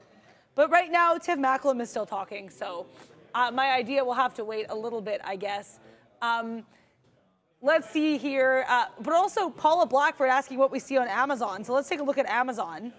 AMZN basically flat on the day. Okay, we had this is interesting. We have clear resistance, to me at least, at this 184.60 area. We could not break above this 184.60. It's not like we even had it with higher highs either, or higher lows, so we just kind of were chopping and turning around it. Then we made a decisively lower high, ironically, not ironically, but interestingly enough, right at that pre-market high, 184.20. Then we start seeing lower highs, lower lows. Right now, Paula, what I'm seeing is a plethora of these intense wicks to the upside that are not being fulfilled. Like, look, we try to wick up into this previous high of 184, but we can't close at the 5-minute at that level. To me, I think Amazon is giving up the ghost just a little bit. I don't know if it's going to express deliver a long right now, unfortunately. I think Amazon, it might be like 2 to 5 day shipping for a long right now. But no, metaphor aside, jokes aside, I do think we're seeing lower highs, lower lows on Amazon right now, at least on the 5-minute. I think that supports that. And I think these wicks, real or manufactured, to me, show a little bit of bearishness because we do show we're not able to eclipse these areas. So to me, it looks like it could be a continued move to the downside for AMZN right now.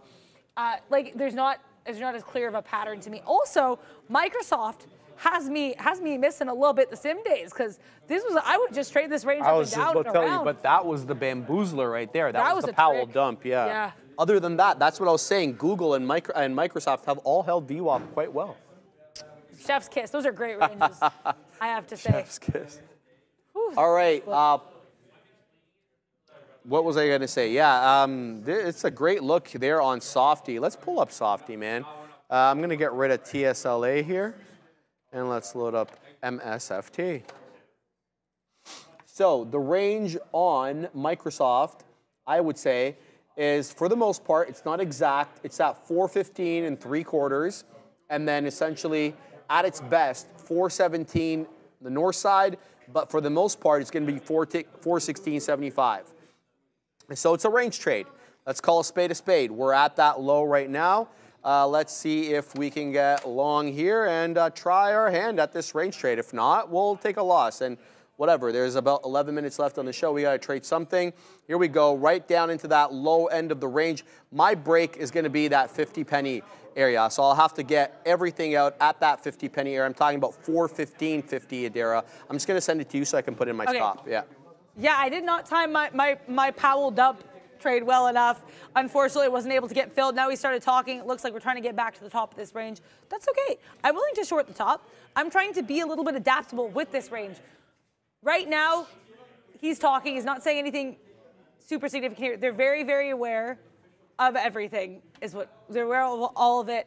So yeah, they're trying to be transparent and predictable, they're saying. So just trying to give a bit of a highlight there. Yeah, I apologize, guys, for saying a lot of what Powell's saying. I'm trying to find that balance still of making sure I'm talking and still hearing him at the same time. So fair. Apologies for narrating him just a skosh there. But I see you have entered Microsoft. Yeah, I just had to put in my stop there. So we dipped down a little bit more aggressively than I anticipated there, and I was awfully close to getting stopped out. But looks as if we are still ranging a little bit here. We'll have to see if we make it up into that 416 3/4. I did put my stop in at the moment at just the break of the $0.50. We did dip aggressively, though, into that $0.50.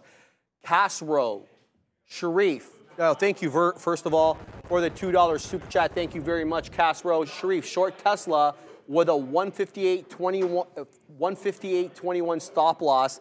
Enjoy. I do like your look there, and I'll gotta tell you why. 158.19 is a high day, so I like how you're placing your stop just right above that key area of resistance so that you don't get bamboozled. But yeah, I gotta tell you, I know I've got 9 minutes left on the show, and I don't think this trade is gonna manifest as quickly as you want, especially since it is a breakdown trade. But I do like your levels. I gotta tell you the truth, I really like it, especially if we break that 155.50. But it looks as if I'm gonna get stopped out here on Softy as it is coming back down below the volume weighted average price. So we'll have to either get a pop somewhere in the 50s, or that's gonna be the end of the trade here for me on Softy. Yeah, and the stop didn't work again. That's the second time today that the script stop hasn't worked. Oh, no. You're out, though, right? So yeah, I had to flatten the key. One time the flatten key didn't work. One time the stop script didn't work. And now the second time the stop. Yeah, it's all good. You just got to take this kind of stuff with trading. There's no reason to be upset about it. Yeah, rolling with the punches. There you go, yeah, baby. Thank you for that. Also, yeah, so I was just putting some Papa Powell quotes in the chat there. So basically he said this isn't the standard case of overheated demand. He said the inflation that we started seeing at the end of 2021 was a bit unique. And he said mostly because of inflation resulting from restrained supply and elevated demand. So that's what he was saying specifically with regards to the inflation. Just some comments in terms of I guess the origin of this specific inflation cycle from Jerome Powell that I wanted to mention there too. Jay Lee putting this out as well. If you look deep, the hot CPI was mostly due to elevated rent and insurance. That's it. Yeah, Neil and Sharif and I were talking about this one morning as well, the super core CPI inflation. So yeah, that was interesting too with regards to the rent and insurance. But yeah, right now the SQQQs, I'm not going to get my dip buy on these SQQQs because we are getting once again to the bottom of the range there on the Qs. If we, like I said, if we reject this, I'll go long the Qs / short the SQQQs. And I'm okay with that because I feel like these are still really range bound. As someone was getting at in the chat as well, there has been, I think it was Jay Lee, there's been these pops in and out with a lot of intensity, but they always stop and end within the confines of the range. So I think that's been really interesting. And I mean, if I want to call myself a pseudo range trader, I have to pseudo range trade. So if I like what I'm seeing, I'm going to get involved. So right now, Tiff Macklin's talking, so we're okay getting in right now. Get him, Tiff. Let's do it. Where is Christine? Christine didn't show up to the party. She's not here. No. Oh, it's a shame. It's just Tiff and Jerome. So there's another super chat here from Casro. OW. $2 super chat. LOL Sharif basically at 255 now. Wow, yeah. Well, it bounced back up since you said that. But yeah, good point. Look, I like your trade. I got to tell you the truth. You have a double top on Tesla. It's weak on the day. Obviously, it's below the volume-weighted average price. Everything you said was right, Castro. It's just I have to be able to kind of do this trade in 6 minutes because in 6 minutes, I'm up there at the big desk with Brendo, so I just didn't see it manifesting itself all that quickly. But it looks like the market is popping right back up here, and as quickly as I got pushed out of MSFT, as quickly as it's right back into that 416 area. So yeah, that is a bamboozlement. So Microsoft moved $1 there, and I didn't anticipate that, basically based upon how it's been trading all day. So tough luck, but that's just the way things are around here. Yeah, sorry. Yeah, that is indeed the way things are. I'm trying to get used to how these markets move. I'm happy right now. Sharif said the market goes back up, and I'm in my SQQQ short, so I'm okay with that. Market, if you want to go back up, yeah, I want to clarify. So the reason I'm trading the SQQQs is because with buying power, as I just started in the live, it is a little bit lower. So that's why I'm trading these SQQQs in case anyone's like, why aren't you trading the Qs or the TQQQs? I'm enjoying my SQQQs right now. They've been fun. I've been trying to, again, I had a really great question earlier from, I think, Harris in the chat, saying basically have you noticed there's a different way you're looking for stocks? And basically what I've been trying to do is I've been trying to look for derivatives or different versions of stocks. So instead of Tesla, I'll trade TSSL. And we actually had some positive trades on this one right now. We're basically flat on it, but we did have, I was really proud of that short I had on this one earlier. So basically what I've been trying to do is I've been looking at the same stocks, but I've been looking at them in different ways, and I've been looking to approach them differently, if that makes sense. So if I want to trade an EV stock, maybe I'm going to trade a Tesla or TSLL and a Rivian, right? Just trading things in different ways and adapting my approach to make the most of this new style of trading. And it's been really fun so far, and I feel like I've learned a lot being jumping into the deep end here. It's been really cool. Right now, the SQQ, if you want to jump a couple pennies lower so we can get our fill there at 1142. Go SQQ. Damp it, SQQ/pamp the market to make sure we're all balanced there. Yes, well, I don't know if that can happen though, right? Well, you're shorting SQQ. I want a couple pennies. Yeah, so if you're shorting SQQ, that means you're pumping the market. Yeah, that's, right? Yeah, perfect. Yeah, everything is good. I worded it weirdly. Yeah. All good. Yeah, more hotlines coming in from Fed Chair Powell. Says current situation is not the standard case of inflation driven by overheated demand, according to him. We'll get more updates there from Powell. What else we got there from Powell? I had another. Yeah, he's learned lessons of bank stress early last year. Says supervision was not forceful enough. He also said, Powell says firm inflation last quarter has introduced new uncertainty over when and whether the Fed will lower rates this year. So that is kind of, to me, that's kind of the one that I'm looking at. Uncertainty over whether and when Fed will be able to lower interest rates this year. That's kind of the kicker, and that's, I think, why we're maybe, a little bit down, a little bit up, because the market was pricing in three rate cuts this year, according to the last dot plot. So that is a bit of a look there. I'm still continuing to look at Softy as it did recover from that 415 dip, but there's only like 3 minutes left on the show, so I cannot take any more trades. What are you guys looking at? Cascor, again, he's got one to you. What do you think of GDXU for gold exposure? Yeah, I've looked at a couple gold names today. Lots of people looking at gold today, understandably so. GDXU, let's see. Oh, okay. I mean, I need to look at these a little bit more. I probably, with ETFs, and I've said this before, I think that macro and what's happening in price action is sometimes more important than the chart, because that's what had me chopped up in some of those SPY and IWM trades I was making in the sim. But I think one thing that's interesting is I think seems to be some kind of resistance, at least intraday, at this 35.40 level. We try to have a VWAP bounce. We'll see if that maintains. But right now, it's certainly, I think holding VWAP would be pretty key. But let's take a look at the daily, because I think if we're talking like GDXU, you want to see like a wider back look, right, on some of these ETFs. To me, there is a level that is screaming at me, Adara, look at me and talk about me, and that level is 37. Double top at 37. We have this move down, make a lower low, at least recently here, coming down at 18, and that was going to be February 29th. Then look where we find resistance, or look where we find some support. 37, massive resistance becoming massive support to me. I think to me this 37 level is huge. I think if we can reclaim 37, and I say reclaim because right now 37 could still serve. I was torn between serve and form there. Serve as resistance. I want to see 37 flip to support. I think that could be a nice look there. But yeah, thank you very much for that super chat, Castro. Right now, Jay Lee is listing his favorite Canadians. I'm not joking. That's what's happening right now. He likes John Candy and Norm Macdonald and Jim Carrey. Those are 3 of his favorite Canadians that Jay Powell just listed. Are you serious? I'm not making this up. Yeah, the list. Why is this something that we're talking about? Good show today. Oh, that's a good, nice little massage there, especially since I did traps the other day, Katina, man. There we go. Oh, my goodness. Oh, my goodness. You gotta get a Can't believe we only have like 45 seconds left. Yeah, I know. It's been an interesting day on these markets, guys. Make sure to hang out with us all week on How to Trade. We're going to be talking about small caps all week. And we had the small cap of the century. No, we had a big one today, WISA.